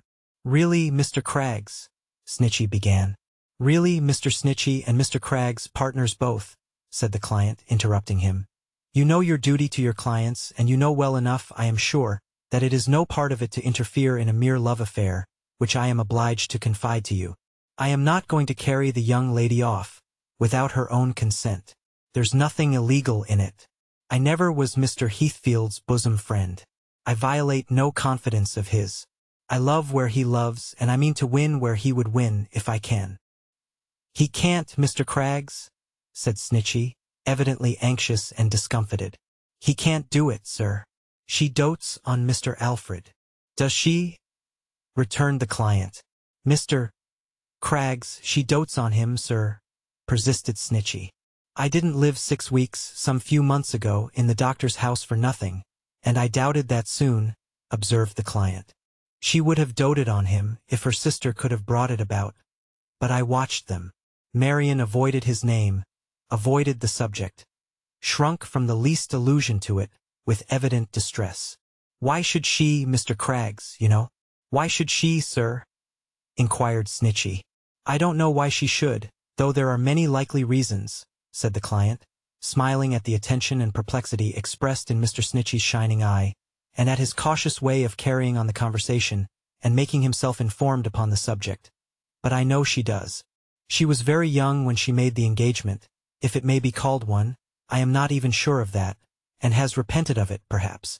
Perhaps, it seems a foppish thing to say, but upon my soul I don't mean it in that light. She may have fallen in love with me as I have fallen in love with her. He, Mr. Alfred, her old playfellow too, you remember, Mr. Craggs? Said Snitchy, with a disconcerted laugh. Knew her almost from a baby, which makes it the more probable that she may be tired of his idea, calmly pursued the client, and not indisposed to exchange it for the newer one of another lover, who presents himself or is presented by his horse, under romantic circumstances. Has the not unfavorable reputation with a country girl, of having lived thoughtlessly and gaily, without doing much harm to anybody, and who, for his youth and figure and so forth, this may seem foppish again, but upon my soul I don't mean it in that light, might perhaps pass muster in a crowd with Mr. Alfred himself. There was no gainsaying the last clause, certainly, and Mr. Snitchy, glancing at him, thought so. There was something naturally graceful and pleasant in the very carelessness of his air. It seemed to suggest, of his comely face and well-knit figure, that they might be greatly better if he chose, and that, once roused and made earnest, but he never had been earnest yet, he could be full of fire and purpose. A dangerous sort of libertine, thought the shrewd lawyer, to seem to catch the spark he wants from a young lady's eyes. Now, observe Snitchy, he continued, rising and taking him by the button, and Craggs, taking him by the button also and placing one partner on either side of him so that neither might evade him. I don't ask you for any advice. You are right to keep quite aloof from all parties in such a matter, which is not one in which grave men like you could interfere, on any side. I am briefly going to review in half a dozen words my position and intention, and then I shall leave it to you to do the best for me in money matters that you can, seeing that if I run away with the doctor's beautiful daughter, as I hope to do, and to become another man under her bright influence, it will be, for the moment, more chargeable than running away alone. But I shall soon make all that up in an altered life. I think it will be better not to hear this, Mr. Craggs, said Snitchy, looking at him across the client. I think not, said Craggs. Both listened attentively. Well, you needn't hear it, replied their client. I'll mention it, however. I don't mean to ask the doctor's consent, because he wouldn't give it me. But I mean to do the doctor no wrong or harm, because, besides there being nothing serious in such trifles, as he says, I hope to rescue his child, my Marian, from what I see. I know she dreads and contemplates with misery. That is, the return of this old lover. If anything in the world is true, it is true that she dreads his return. Nobody is injured so far. My story passes to a quiet little study, where, on that same night, the sisters and the hale old doctor sat by a cheerful fireside. Grace was working at her needle. Marian read aloud from a book before her. The doctor, in his dressing gown and slippers, with his feet spread out upon the warm rug, leaned back in his easy chair, and listened to the book and looked upon his daughters. They were very beautiful to look upon. Two better faces for a fireside never made a fireside bright and sacred. Something of the difference between them had been softened down in 3 years' time, and enthroned upon the clear brow of the younger sister, looking through her eyes and thrilling in her voice, was the same earnest nature that her own motherless youth had ripened in the elder sister long ago. But she still appeared at once the lovelier and weaker of the two, still seemed to rest her head upon her sister's breast, and put her trust in her, and look into her eyes for counsel and reliance. Those loving eyes, so calm, serene, and cheerful, as of old. And being in her own home, read Marian from the book. Her home made exquisitely dear by these remembrances, she now began to know that the great trial of her heart must soon come on, and could not be delayed. O home, our comforter and friend when others fall away, to part with whom, at any step between the cradle and the grave. Marian, my love, said Grace. Why, Puss, exclaimed her father. What's the matter? She put her hand upon the hand her sister stretched towards her and read on, her voice still faltering and trembling, though she made an effort to command it when thus interrupted. To part with whom, at any step between the cradle and the grave, is always sorrowful. O home, so true to us, so often slighted in return, be lenient to them that turn away from thee, and do not haunt their erring footsteps too reproachfully. Let no kind looks, no well-remembered smiles, be seen upon thy phantom face. Let no ray of affection, welcome, gentleness, forbearance, cordiality, shine from thy white head. Let no old loving word or tone rise up in judgment against thy deserter. But if thou canst look harshly and severely, do in mercy to the penitent. Dear Marian, read no more tonight, said Grace, for she was weeping.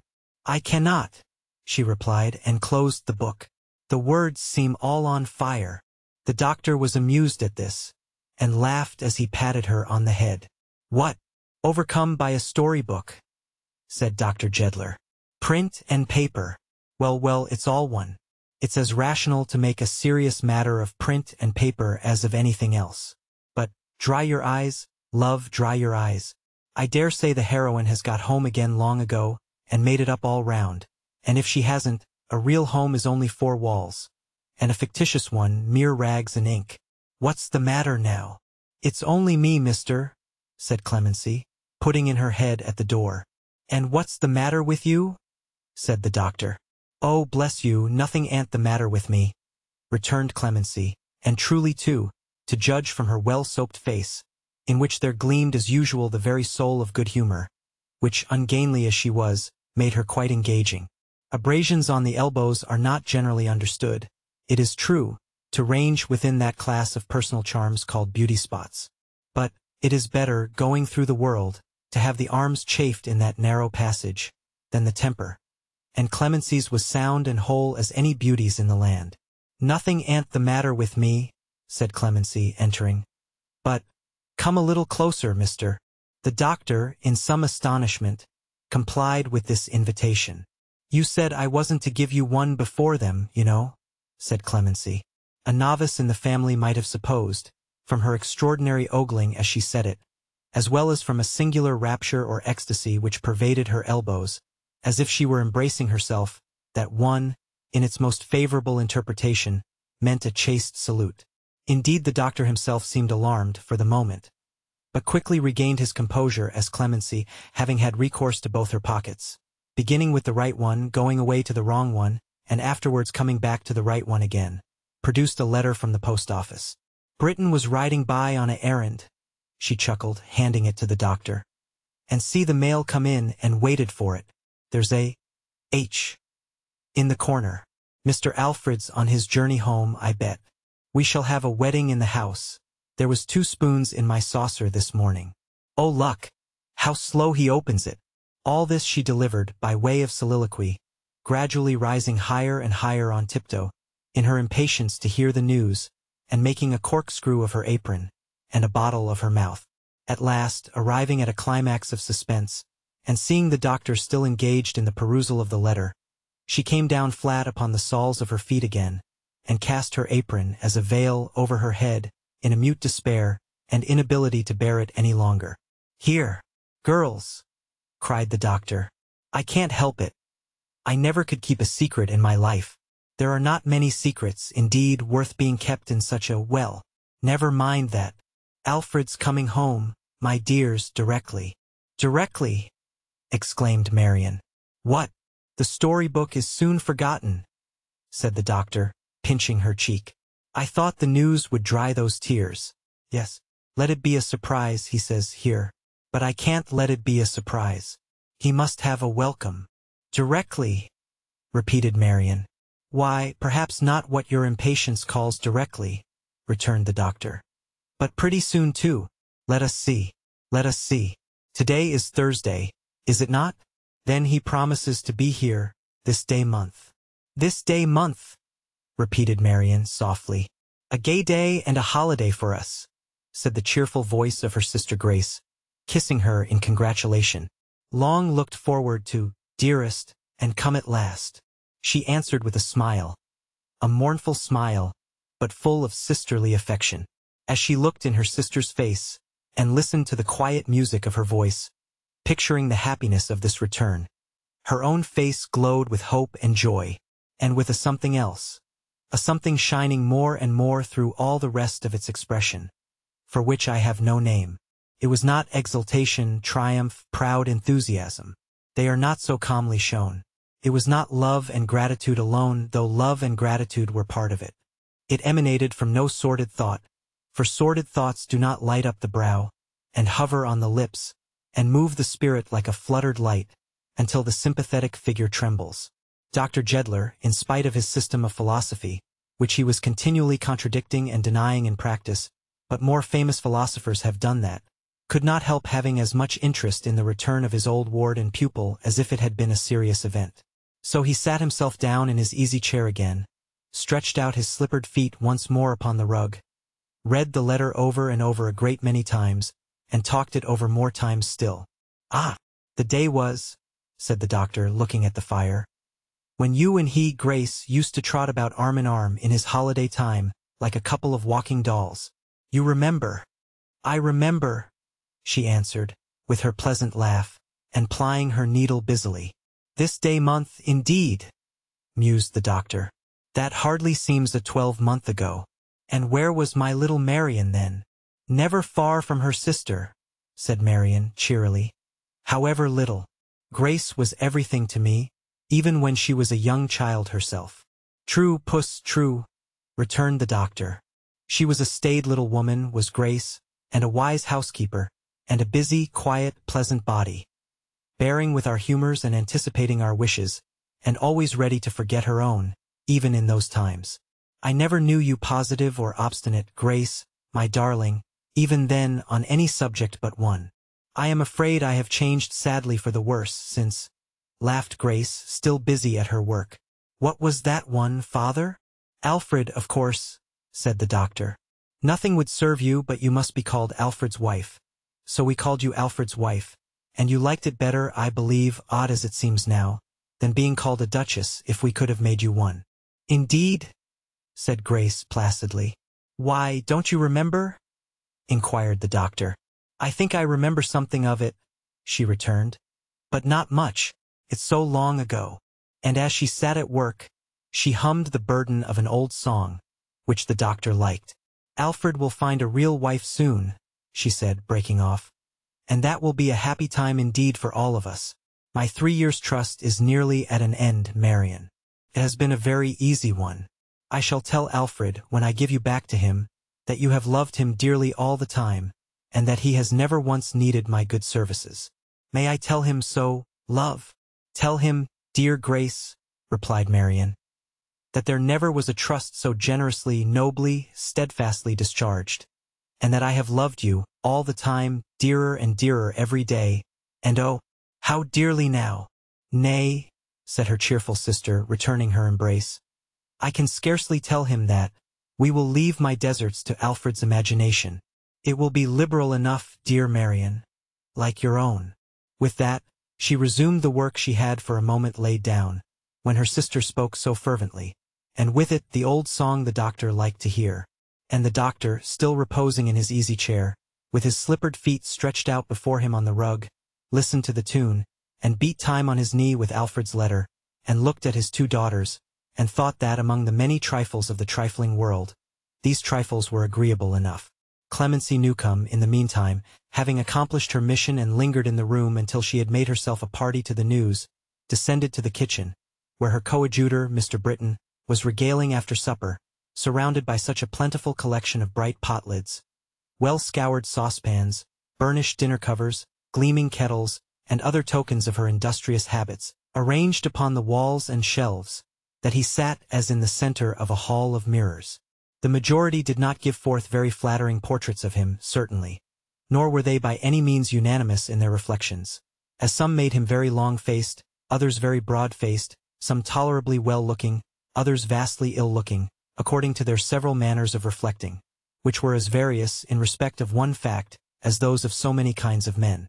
But they all agreed that in the midst of them sat, quite at his ease, an individual with a pipe in his mouth, and a jug of beer at his elbow, who nodded condescendingly to Clemency, when she stationed herself at the same table. Well, Clemmy, said Britton, how are you by this time, and what's the news?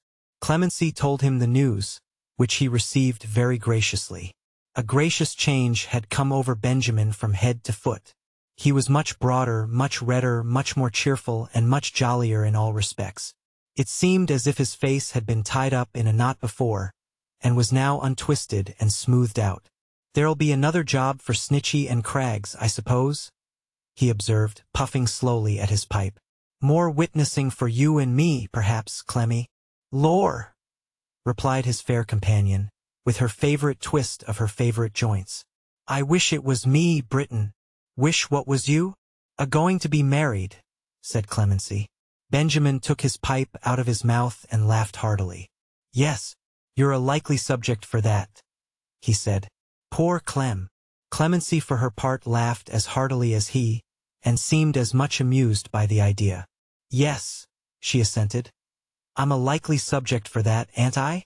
I'll have a look round before I go to bed myself, for satisfaction's sake. Undo the door while I light this, Clemmy. Clemency complied briskly, but observed as she did so, that he would only have his walk for his pains, that it was all his fancy, and so forth. Mr. Britton said very likely, but sallied out, nevertheless, armed with the poker, and casting the light of the lantern far and near in all directions. It's as quiet as a churchyard, said Clemency, looking after him. And almost as ghostly too. Glancing back into the kitchen, she cried fearfully, as a light figure stole into her view. What's that? Hush, said Marian in an agitated whisper. You have always loved me, have you not? Loved you, child. You may be sure I have. I am sure. And I may trust you, may I not? There is no one else just now, in whom I can trust. Yes, said Clemency with all her heart. There is someone out there, pointing to the door, whom I must see and speak with tonight. Michael Warden, for God's sake retire. Not now. Clemency started with surprise and trouble as, following the direction of the speaker's eyes, she saw a dark figure standing in the doorway. In another moment you may be discovered, said Marian. Not now. Wait if you can in some concealment. I will come presently. He waved his hand to her and was gone. Don't go to bed. Wait here for me, said Marian hurriedly. I have been seeking to speak to you for an hour past. Oh, be true to me. Eagerly seizing her bewildered hand and pressing it with both her own to her breast, an action more expressive in its passion of entreaty than the most eloquent appeal in words, Marian withdrew, as the light of the returning lantern flashed into the room. All still and peaceable. Nobody there. Fancy, I suppose, said Mr. Britton, as he locked and barred the door. One of the effects of having a lively imagination. Hello. Why, what's the matter? Clemency, who could not conceal the effects of her surprise and concern, was sitting in a chair, pale and trembling from head to foot. Matter, she repeated, chafing her hands and elbows, nervously, and looking anywhere but at him. That's good in you, Britton, that is, after going and frightening one out of one's life with noises and lanterns, and I don't know what all. Matter? Oh, yes. If you're frightened out of your life by a lantern, Clemmy, said Mr. Britton, composedly blowing it out and hanging it up again. That apparition's very soon got rid of. But you're as bold as brass in general, he said, stopping to observe her. And were, after the noise and the lantern too, what have you taken into your head? Not an idea, eh? But, as Clemency bade him good night very much after her usual fashion, and began to bustle about with a show of going to bed herself immediately, little Britton, after giving utterance to the original remark that it was impossible to account for a woman's whims, bade her good night in return, and taking up his candle strolled drowsily away to bed. When all was quiet, Marian returned. Open the door, she said, and stand there close beside me while I speak to him outside. Timid as her manner was, it still evinced a resolute and settled purpose, such as Clemency could not resist. She softly unbarred the door, but before turning the key, looked round on the young creature waiting to issue forth when she should open it. The face was not averted or cast down, but looking full upon her, in its pride of youth and beauty. Some simple sense of the slightness of the barrier that interposed itself between the happy home and honored love of the fair girl, and what might be the desolation of that home, and shipwreck of its dearest treasure, smote so keenly on the tender heart of Clemency, and so filled it to overflowing with sorrow and compassion, that, bursting into tears, she threw her arms round Marian's neck. It's little that I know, my dear, cried Clemency. Very little, but I know that this should not be. Think of what you do. I have thought of it many times, said Marian gently. Once more, urged Clemency. Till tomorrow. Marian shook her head. For Mr. Alfred's sake, said Clemency with homely earnestness. Him that you used to love so dearly, once. She hid her face, upon the instant, in her hands, repeating once, as if it rent her heart. Let me go out, said Clemency, soothing her. I'll tell him what you like. Don't cross the doorstep tonight. I'm sure no good will come of it. Oh, it was an unhappy day when Mr. Warden was ever brought here. Think of your good father, darling, of your sister. I have, said Marian, hastily raising her head. You don't know what I do. I must speak to him. You are the best and truest friend in all the world for what you have said to me. But I must take this step. Will you go with me, Clemency? She kissed her on her friendly face. Or shall I go alone? Sorrowing and wondering, Clemency turned the key and opened the door. Into the dark and doubtful night that lay beyond the threshold, Marian passed quickly, holding by her hand. In the dark night he joined her, and they spoke together earnestly and long. And the hand that held so fast by Clemency's, now trembled, now turned deadly cold, now clasped and closed on hers, in the strong feeling of the speech it emphasized unconsciously. When they returned, he followed to the door, and pausing there a moment, seized the other hand, and pressed it to his lips. Then stealthily withdrew.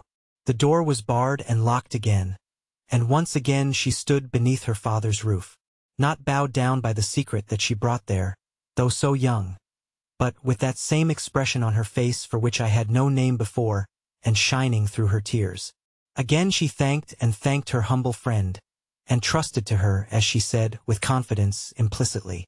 Her chamber safely reached, she fell upon her knees, and with her secret weighing on her heart, could pray, could rise up from her prayers, so tranquil and serene, and bending over her fond sister in her slumber, look upon her face and smile, though sadly, murmuring as she kissed her forehead, how that Grace had been a mother to her, ever, and she loved her as a child, could draw the passive arm about her neck when lying down to rest. It seemed to cling there, of its own will, protectingly and tenderly even in sleep, and breathe upon the parted lips, God bless her, could sink into a peaceful sleep herself. But for one dream in which she cried out, in her innocent and touching voice, that she was quite alone, and they had all forgotten her. A month soon passes, even at its tardiest pace. The month appointed to elapse between that night and the return was quick of foot, and went by like a vapor. The day arrived, a raging winter day that shook the old house, sometimes, as if it shivered in the blast. A day to make home doubly home, to give the chimney corner new delights, to shed a ruddier glow upon the faces gathered round the hearth, and draw each fireside group into a closer and more social league against the roaring elements without. Such a wild winter day as best prepares the way for shut-out night, for curtained rooms and cheerful looks, for music, laughter, dancing, light, and jovial entertainment. All these the doctor had in store to welcome Alfred back. They knew that he could not arrive till night, and they would make the night air ring, he said as he approached. All his old friends should congregate about him. He should not miss a face that he had known and liked. No, they should everyone be there. So, guests were bidden, and musicians were engaged, and tables spread, and floors prepared for active feet, and bountiful provision made of every hospitable kind. Because it was the Christmas season, and his eyes were all unused to English holly and its sturdy green, the dancing room was garlanded and hung with it, and the red berries gleamed in English welcome to him, peeping from among the leaves. It was a busy day for all of them. A busier day for none of them than Grace, who noiselessly presided everywhere, and was the cheerful mind of all the preparations. Many a time that day, as well as many a time within the fleeting month preceding it, did Clemency glance anxiously and almost fearfully at Marian. She saw her paler, perhaps, than usual, but there was a sweet composure on her face that made it lovelier than ever. At night when she was dressed, and wore upon her head a wreath that Grace had proudly twined about it. Its mimic flowers were Alfred's favorites, as Grace remembered when she chose them. That old expression, pensive, almost sorrowful, and yet so spiritual, high and stirring, sat again upon her brow, enhanced 100-fold. The next wreath I adjust on this fair head will be a marriage wreath, said Grace. Or I am no true prophet, dear. Her sister smiled, and held her in her arms. A moment, Grace. Don't leave me yet. Are you sure that I want nothing more? Her care was not for that. It was her sister's face she thought of, and her eyes were fixed upon it, tenderly. My art, said Grace, can go no farther, dear girl, nor your beauty. I never saw you look so beautiful as now. I never was so happy, she returned. But there is a greater happiness in store. In such another home, as cheerful and as bright as this looks now, said Grace. Alfred and his young wife will soon be living. She smiled again. It is a happy home, Grace, in your fancy. I can see it in your eyes. I know it will be happy, dear. How glad I am to know it. Well, cried the doctor, bustling in. Here we are. All ready for Alfred, eh? He can't be here until pretty late, an hour or so before midnight, so there'll be plenty of time for making merry before he comes. He'll not find us with the ice unbroken. Pile up the fire here, Britain. Let it shine upon the holly till it winks again. It's a world of nonsense, puss. True lovers and all the rest of it. All nonsense. But we'll be nonsensical with the rest of 'em, and give our true lover a mad welcome. Upon my word, said the old doctor, looking at his daughters proudly. I'm not clear tonight, among other absurdities, but that I'm the father of 2 handsome girls. All that one of them has ever done or may do, dearest father, to cause you pain or grief, forgive her, said Marian. Forgive her now when her heart is full. Say that you forgive her, that you will forgive her, that it has been the theme of general comment, Mr. Snitchey, said Mrs. Snitchey. I hope the office is satisfied. Satisfied with what, my dear? Asked Mr. Snitchey. With the exposure of a defenseless woman to ridicule and remark, returned his wife. That is quite in the way of the office, that is. I really myself, said Mrs. Craggs, have been so long accustomed to connect the office with everything opposed to domesticity, that I am glad to know it as the avowed enemy of my peace. There is something honest in that, at all events. My dear, urged Mr. Craggs, your good opinion is invaluable, but I never avowed that the office was the enemy of your peace. No, said Mrs. Craggs, ringing a perfect peal upon the little bells. Not you, indeed.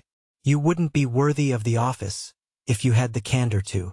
As to my having been away tonight, my dear, said Mr. Snitchey, giving her his arm, the deprivation has been mine, I'm sure, but, as Mr. Craggs knows, Mrs. Snitchey cut this reference very short by hitching her husband to a distance, and asking him to look at that man. To do her the favor to look at him. At which man, my dear?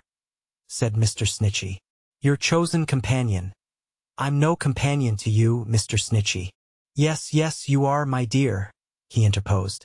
No, no, I'm not, said Mrs. Snitchey with a majestic smile. I know my station. Will you look at your chosen companion, Mr. Snitchey?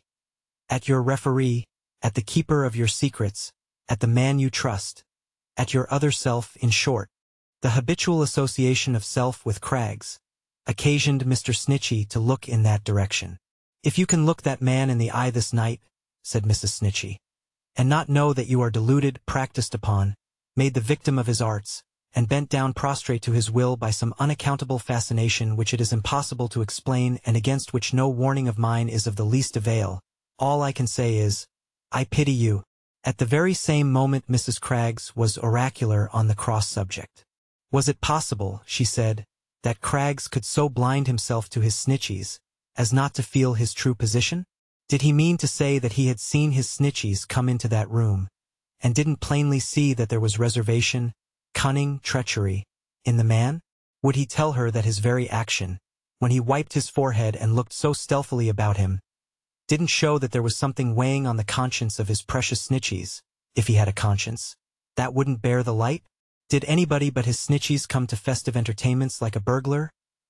Which, by the way, was hardly a clear illustration of the case, as he had walked in very mildly at the door. And would he still assert to her at noonday, it being nearly midnight, that his snitcheys were to be justified through thick and thin, against all facts and reason and experience? Neither Snitchey nor Craggs openly attempted to stem the current which had thus set in, but both were content to be carried gently along it, until its force abated. This happened at about the same time as a general movement for a country dance, when Mr. Snitchey proposed himself as a partner to Mrs. Craggs, and Mr. Craggs gallantly offered himself to Mrs. Snitchey, and after some such slight evasions as, "Why don't you ask somebody else? And you'll be glad, I know, if I decline, and I wonder you can dance out of the office," but this jocosely now, each lady graciously accepted, and took her place. It was an old custom among them, indeed, to do so, and to pair off in like manner at dinners and suppers, for they were excellent friends, and on a footing of easy familiarity. Perhaps the false Craggs and the wicked Snitchey were a recognized fiction with the two wives, as Doe and Roe, incessantly running up and down bailiwicks, were with the two husbands. Or perhaps the ladies had instituted and taken upon themselves these two shares in the business, rather than be left out of it altogether. But certain it is that each wife went as gravely and steadily to work in her vocation as her husband did in his, and would have considered it almost impossible for the firm to maintain a successful and respectable existence without her laudable exertions. But now the bird of paradise was seen to flutter down the middle, and the little bells began to bounce and jingle in poussette, and the doctor's rosy face spun round and round like an expressive peg-top highly varnished, and breathless Mr. Craggs began to doubt already whether country dancing had been made too easy, like the rest of life, and Mr. Snitchey, with his nimble cuts and capers, footed it for self and Craggs, and half a dozen more. Now, too, the fire took fresh courage. Favored by the lively wind, the dance awakened, and burnt clear and high. It was the genius of the room, and present everywhere.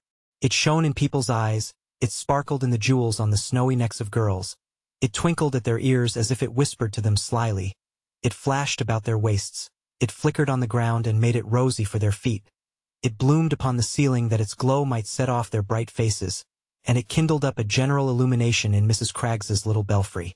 Now, too, the lively air that fanned it grew less gentle as the music quickened and the dance proceeded with new spirit, and a breeze arose that made the leaves and berries dance upon the wall, as they had often done upon the trees, and the breeze rustled in the room as if an invisible company of fairies, treading in the footsteps of the good substantial revellers, were whirling after them. Now, too, no feature of the doctor's face could be distinguished as he spun and spun, and now there seemed a dozen birds of paradise in fitful flight, and now there were 1,000 little bells at work, and now a fleet of flying skirts was ruffled by a little tempest, when the music gave in and the dance was over. Hot and breathless as the doctor was, it only made him the more impatient for Alfred's coming. Anything been seen, Britain? Anything been heard? Too dark to see far, sir. Too much noise inside the house to hear. That's right. The gayer welcome for him. How goes the time? Just 12, sir. He can't be long, sir. Stir up the fire, and throw another log upon it, said the doctor. Let him see his welcome blazing out upon the night. Good boy! As he comes along. He saw it, yes, from the chaise he caught the light, as he turned the corner by the old church. He knew the room from which it shone. He saw the wintry branches of the old trees between the light and him. He knew that one of those trees rustled musically in the summer time at the window of Marian's chamber.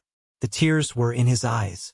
His heart throbbed so violently that he could hardly bear his happiness. How often he had thought of this time, pictured it under all circumstances, feared that it might never come, yearned and wearied for it. Far away, again the light, distinct and ruddy, kindled, he knew, to give him welcome and to speed him home. He beckoned with his hand, and waved his hat, and cheered out, loud, as if the light were they, and they could see and hear him, as he dashed towards them through the mud and mire, triumphantly. Stop! He knew the doctor and understood what he had done. He would not let it be a surprise to them, but he could make it one yet by going forward on foot. If the orchard gate were open, he could enter there.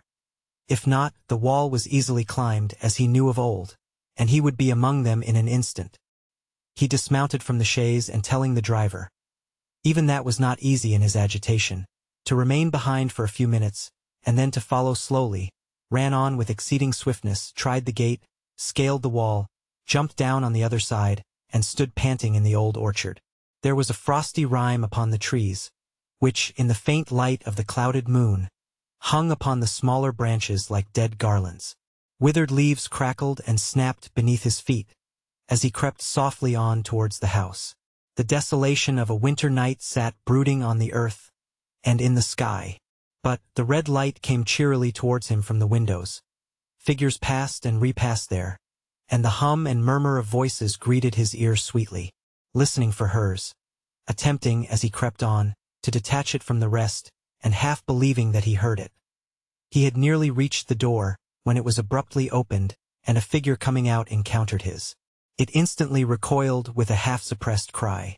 "Clemency," he said, "don't you know me?"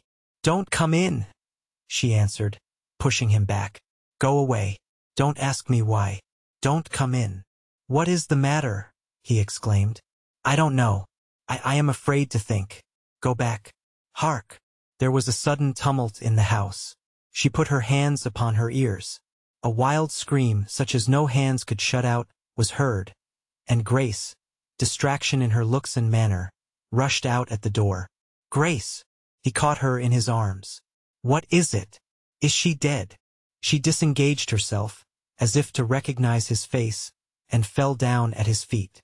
A crowd of figures came about them from the house. Among them was her father, with a paper in his hand. "What is it?"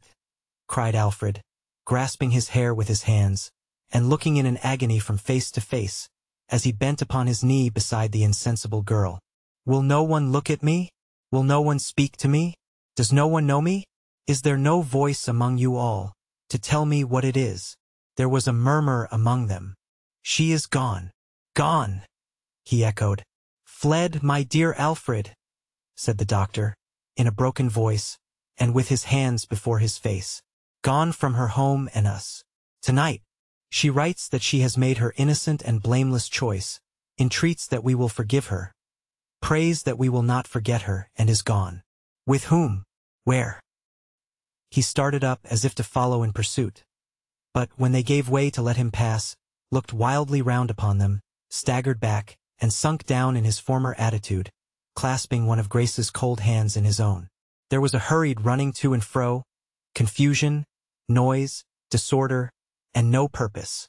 Some proceeded to disperse themselves about the roads, and some took horse, and some got lights, and some conversed together, urging that there was no trace or track to follow.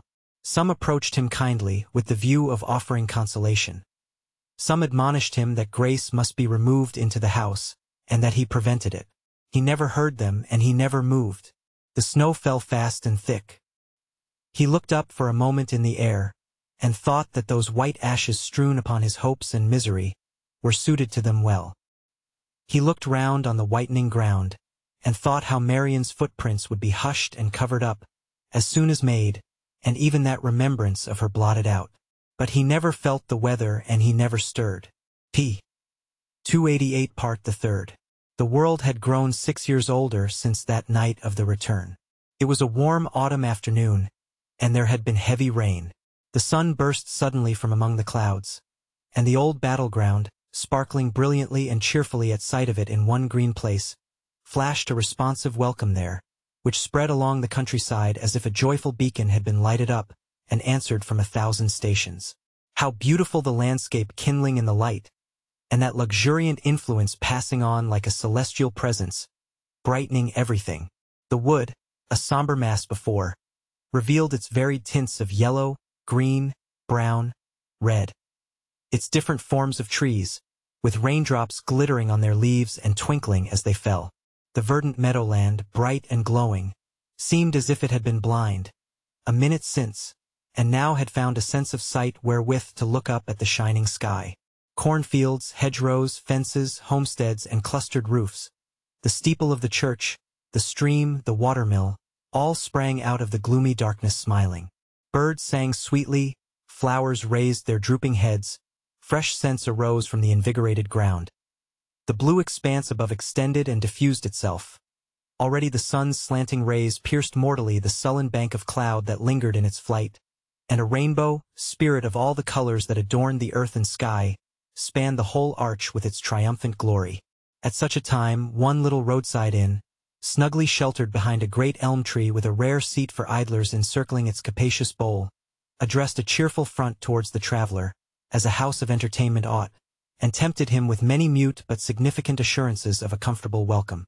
The ruddy signboard perched up in the tree, with its golden letters winking in the sun, ogled the passer-by, from among the green leaves, like a jolly face, and promised good cheer. The horse trough, full of clear fresh water, and the ground below it sprinkled with droppings of fragrant hay, made every horse that passed prick up his ears. The crimson curtains in the lower rooms, and the pure white hangings in the little bedchambers above, beckoned, "Come in," with every breath of air.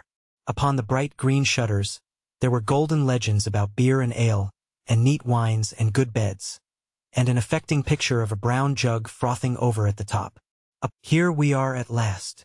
A chaise cart, driven by a boy, came clattering along the road, and seated in it, in a chair, with a large well-saturated umbrella spread out to dry behind her, was the plump figure of a matronly woman, with her bare arms folded across a basket which she carried on her knee, several other baskets and parcels lying crowded around her, and a certain bright good nature in her face and contented awkwardness in her manner, as she jogged to and fro with the motion of her carriage, which smacked of old times even in the distance.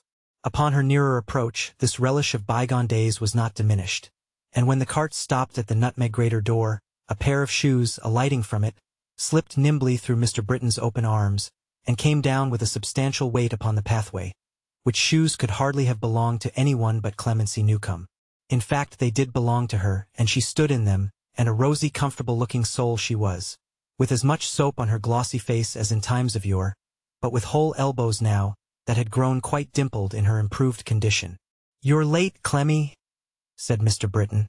"Why, you see, Ben, I've had a deal to do," she replied, looking busily after the safe removal into the house of all the packages and baskets. 8, 9, 10, where's 11? Oh, my basket's 11. It's all right.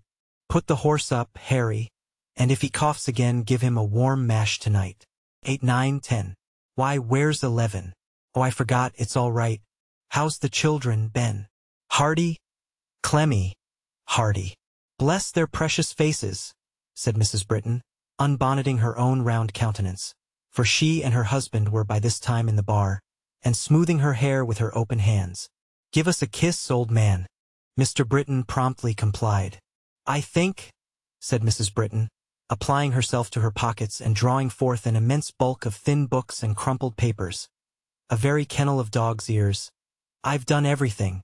Bills all settled, turnip sold, brewer's account looked into and paid, tobacco pipes ordered £17 for, paid into the bank.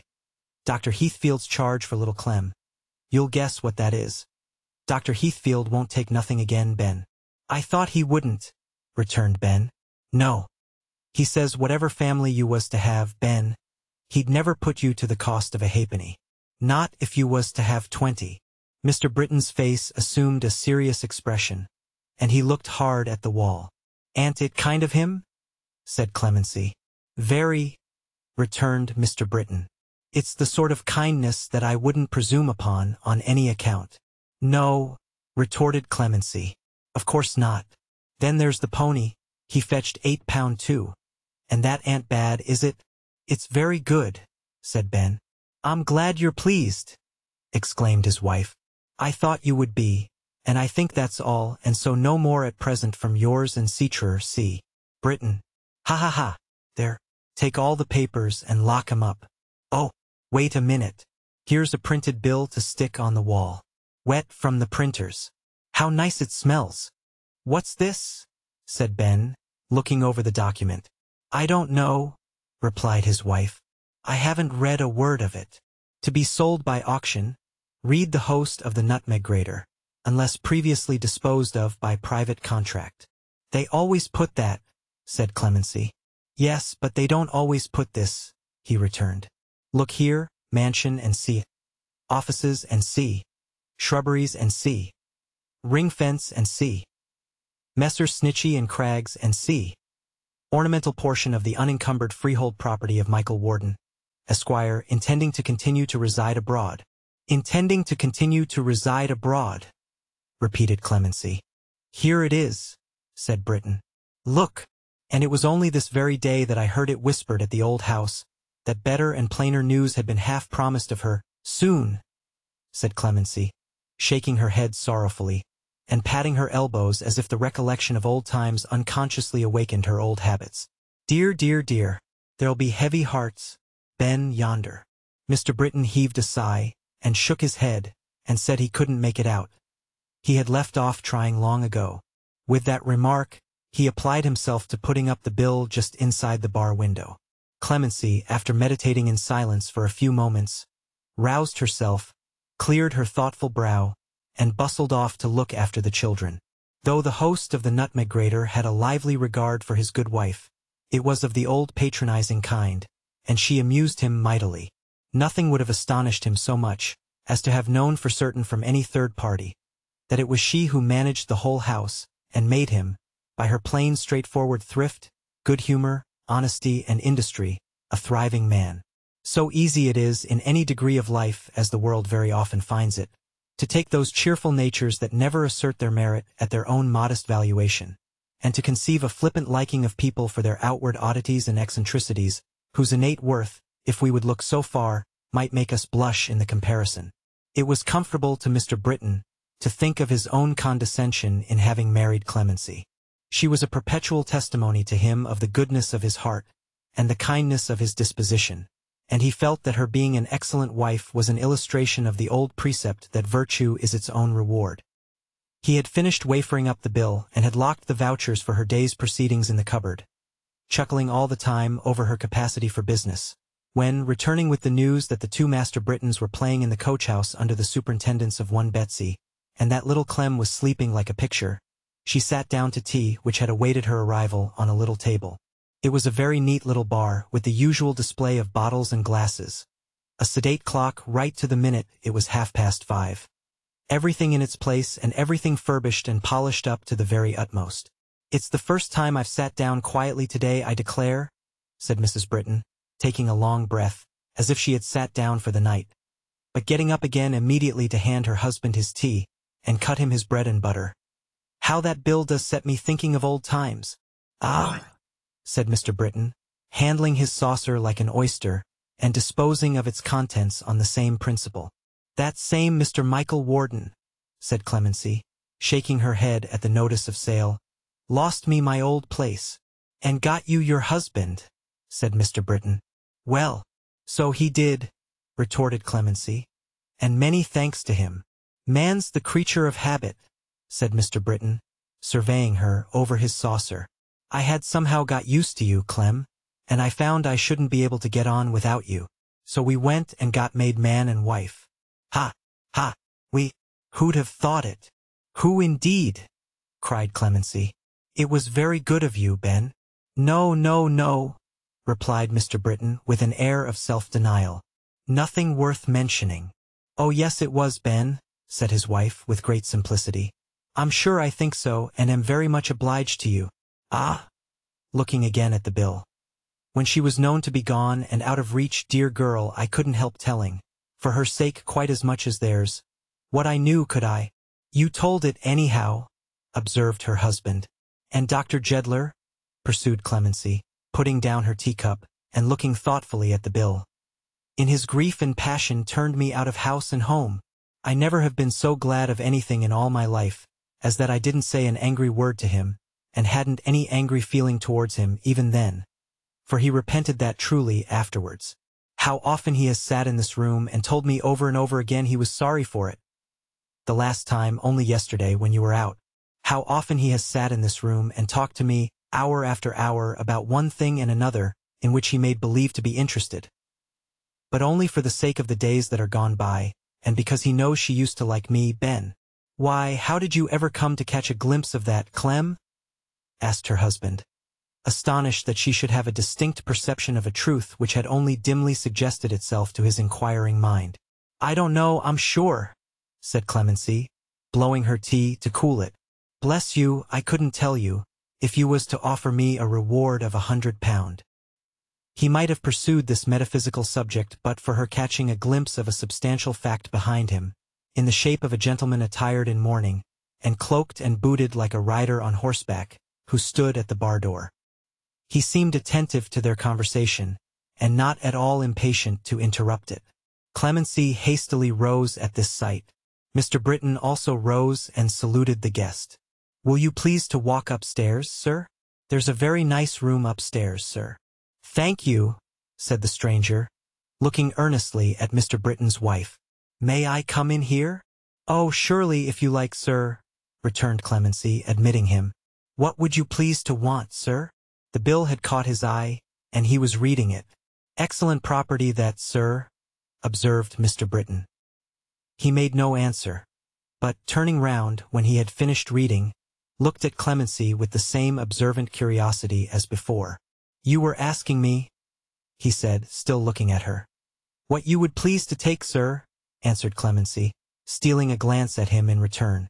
"If you will let me have a draught of ale," he said, moving to a table by the window. and will let me have it here without being any interruption to your meal, I shall be much obliged to you." He sat down as he spoke, without any further parley, and looked out at the prospect. He was an easy, well-knit figure of a man in the prime of life. His face, much browned by the sun, was shaded by a quantity of dark hair, and he wore a mustache. His beer being set before him, he filled out a glass and drank good-humoredly to the house, adding, as he put the tumbler down again, "It's a new house, is it not?" "Not particularly new, sir," replied Mr. Britton. "Between 5 and 6 years old," said Clemency, speaking very distinctly. "I think I heard you mention Dr. Jedler's name as I came in," inquired the stranger.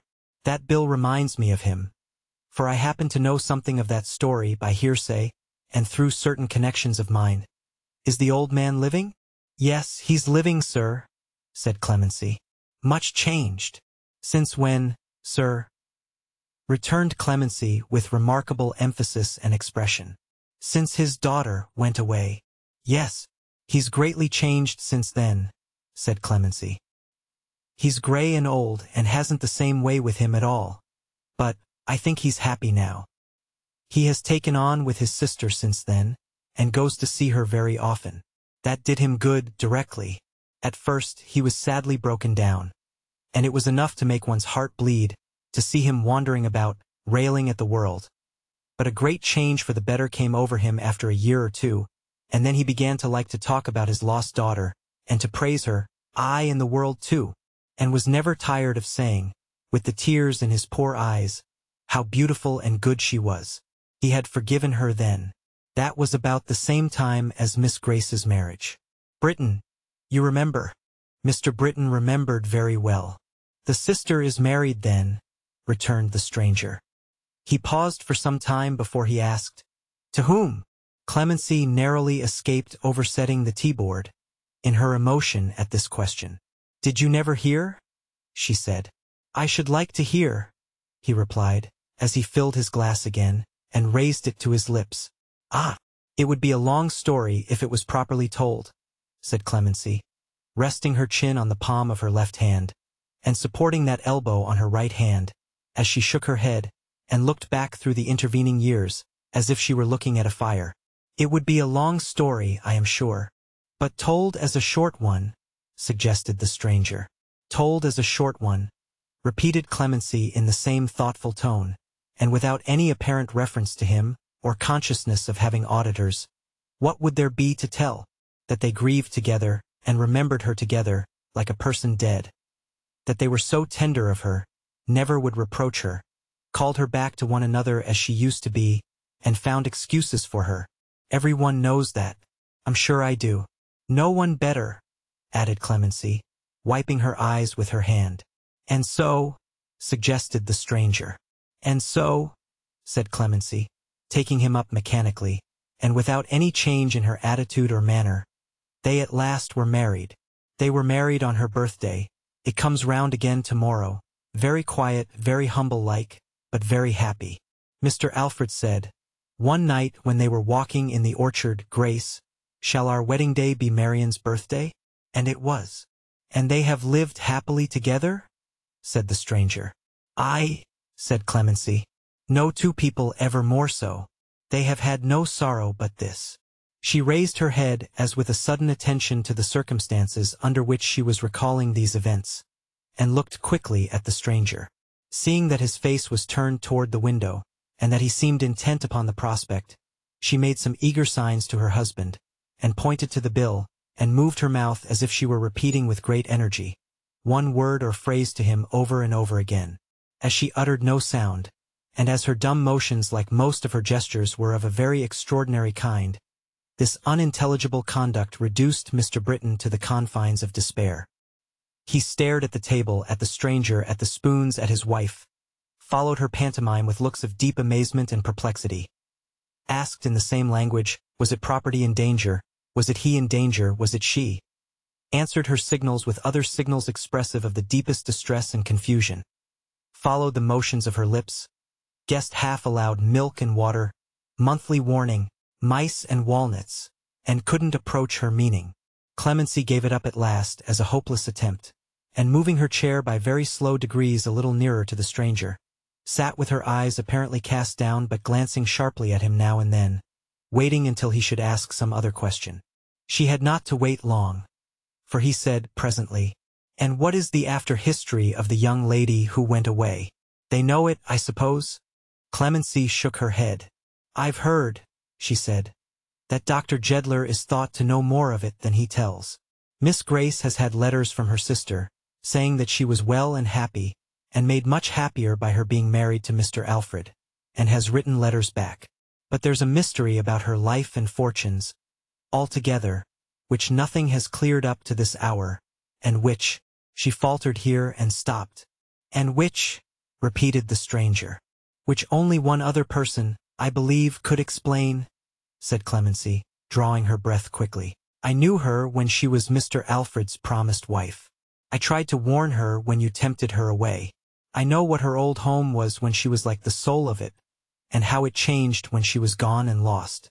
Let me speak to her, if you please." He gazed at her with compassion, not unmixed with wonder, but he made no gesture of assent. "I don't think she can know," pursued Clemency, "how truly they forgive her, how they love her, what joy it would be to them to see her once more. She may be timorous of going home. Perhaps if she sees me, it may give her new heart. Only tell me truly, Mr. Warden, is she with you?" "She is not," he answered, shaking his head. This answer, and his manner, and his black dress, and his coming back so quietly, and his announced intention of continuing to live abroad, explained it all. Marian was dead. He didn't contradict her. Yes, she was dead. Clemency sat down, hid her face upon the table, and cried. At that moment, a gray-headed old gentleman came running in, quite out of breath, and panting so much that his voice was scarcely to be recognized as the voice of Mr. Snitchey. "Good heaven, Mr. Warden," said the lawyer, taking him aside, "what wind has blown?" He was so blown himself that he couldn't get on any further until after a pause, when he added, feebly, "You hear? An ill wind, I am afraid," he answered. "If you could have heard what has just passed, how I have been besought and entreated to perform impossibilities, what confusion and affliction I carry with me, I can guess it all." "But why did you ever come here, my good sir?" retorted Snitchey. "Come, how should I know who kept the house? When I sent my servant on to you, I strolled in here because the place was new to me, and I had a natural curiosity in everything new and old in these old scenes, and it was outside the town. I wanted to communicate with you first before appearing there. I wanted to know what people would say to me.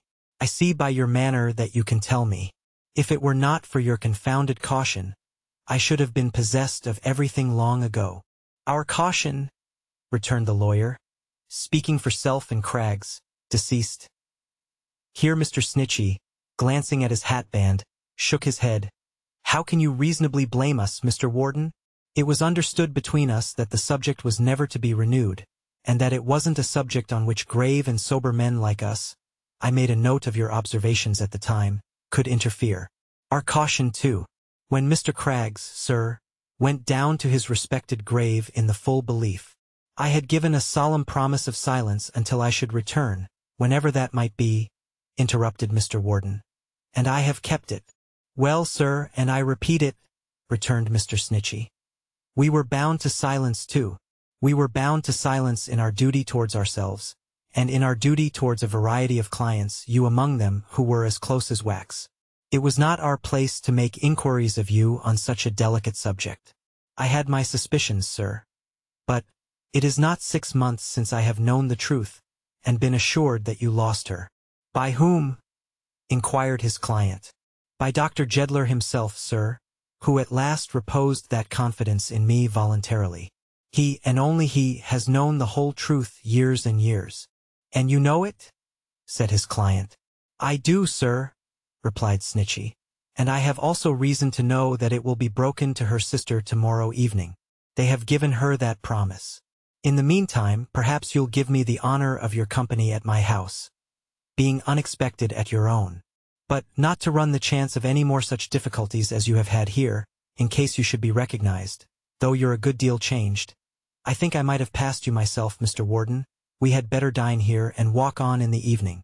It's a very good place to dine at, Mr. Warden. Your own property, by the by. Self and Craggs, deceased, took a chop here sometimes, and had it very comfortably served. Mr. Craggs, sir? Said Snitchy, shutting his eyes tight for an instant, and opening them again. Was struck off the roll of life too soon. Heaven forgive me for not condoling with you, returned Michael Warden, passing his hand across his forehead. But I'm like a man in a dream at present. I seem to want my wits. Mr. Craggs, yes. I am very sorry we have lost Mr. Craggs. But he looked at Clemency as he said it, and seemed to sympathize with Ben, consoling her. Mr. Craggs, sir, observed Snitchy, didn't find life, I regret to say, as easy to have and to hold as his theory made it out, or he would have been among us now. It's a great loss to me. He was my right arm, my right leg, my right ear, my right eye, was Mr. Craggs. I am paralytic without him. He bequeathed his share of the business to Mrs. Craggs, her executors, administrators, and assigns. His name remains in the firm to this hour. I try in a childish sort of a way to make believe sometimes he's alive. You may observe that I speak for Self and Craggs. Deceased, sir, deceased, said the tender-hearted attorney, waving his pocket handkerchief. Michael Warden, who had still been observant of Clemency, turned to Mr. Snitchy when he ceased to speak, and whispered in his ear. Ah, poor thing, said Snitchy, shaking his head. Yes, she was always very faithful to Marian. She was always very fond of her. Pretty Marian. Poor Marian. Cheer up, mistress. You are married now, you know, Clemency. Clemency only sighed, and shook her head. Well, well, wait till tomorrow, said the lawyer kindly.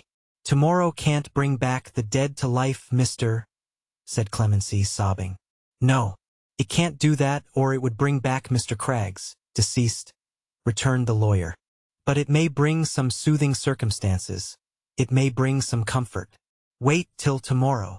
So Clemency, shaking his proffered hand, said she would, and Britain, who had been terribly cast down at sight of his despondent wife, which was like the business hanging its head, said that was right, and Mr. Snitchy and Michael Warden went upstairs, and there they were soon engaged in a conversation so cautiously conducted that no murmur of it was audible above the clatter of plates and dishes, the hissing of the frying pan, the bubbling of saucepans, the low monotonous waltzing of the jack with a dreadful click every now and then as if it had met with some mortal accident to its head, in a fit of giddiness, and all the other preparations in the kitchen for their dinner. Tomorrow was a bright and peaceful day, and nowhere were the autumn tints more beautifully seen than from the quiet orchard of the doctor's house. The snows of many winter nights had melted from that ground. The withered leaves of many summer times had rustled there, since she had fled. The honeysuckle porch was green again. The trees cast bountiful and changing shadows on the grass. The landscape was as tranquil and serene as it had ever been. But where was she? Not there. Not there. She would have been a stranger sight in her old home now, even than that home had been at first, without her. But a lady sat in the familiar place, from whose heart she had never passed away, in whose true memory she lived, unchanging, youthful, radiant with all promise and all hope, in whose affection, and it was a mother's now, there was a cherished little daughter playing by her side. She had no rival, no successor, upon whose gentle lips her name was trembling then. The spirit of the lost girl looked out of those eyes of Grace, her sister, sitting with her husband in the orchard, on their wedding day, and his and Marian's birthday. He had not become a great man. He had not grown rich. He had not forgotten the scenes and friends of his youth. He had not fulfilled any one of the doctor's old predictions. But in his useful, patient, unknown visiting of poor men's homes, and in his watching of sick beds, and in his daily knowledge of the gentleness and goodness flowering the bypaths of this world, not to be trodden down beneath the heavy foot of poverty, but springing up elastic in its track and making its way beautiful. He had better learned and proved, in each succeeding year, the truth of his old faith. The manner of his life, though quiet and remote, had shown him how often men still entertained angels, unawares, as in the olden time, and how the most unlikely forms, even some that were mean and ugly to the view, and poorly clad, became irradiated by the couch of sorrow, want, and pain, and changed to ministering spirits with a glory round their heads. He lived to better purpose on the altered battleground, perhaps, than if he had contended restlessly in more ambitious lists, and he was happy with his wife, dear Grace. And Marian, had he forgotten her? The time has flown, dear Grace, he said. Since then, they had been talking of that night, and yet it seems a long, long while ago. We count by changes and events within us, not by years. Yet we have years to count by, too, since Marian was with us, returned Grace. 6 times, dear husband, counting tonight as one, we have sat here on her birthday, and spoken together of that happy return, so eagerly expected and so long deferred. Ah, when will it be? When will it be? Her husband attentively observed her, as the tears collected in her eyes, and drawing nearer, said, But Marian told you, in that farewell letter which she left for you upon your table, love, and which you read so often, that years must pass away before it could be. Did she not? She took a letter from her breast, and kissed it, and said yes, that through these intervening years, however happy she might be, she would look forward to the time when you would meet again, and all would be made clear, and that she prayed you, trustfully and hopefully, to do the same. The letter runs so, does it not, my dear? Yes, Alfred. And every other letter she has written since? Except the last, some months ago, in which she spoke of you, and what you then knew, and what I was to learn tonight. He looked towards the sun, then fast declining, and said that the appointed time was sunset. Alfred, said Grace, laying her hand upon his shoulder earnestly, there is something in this letter, this old letter, which you say I read so often, that I have never told you. But tonight, dear husband, with that sunset drawing near, and all our life seeming to soften and become hushed with the departing day, I cannot keep it secret. What is it? Love?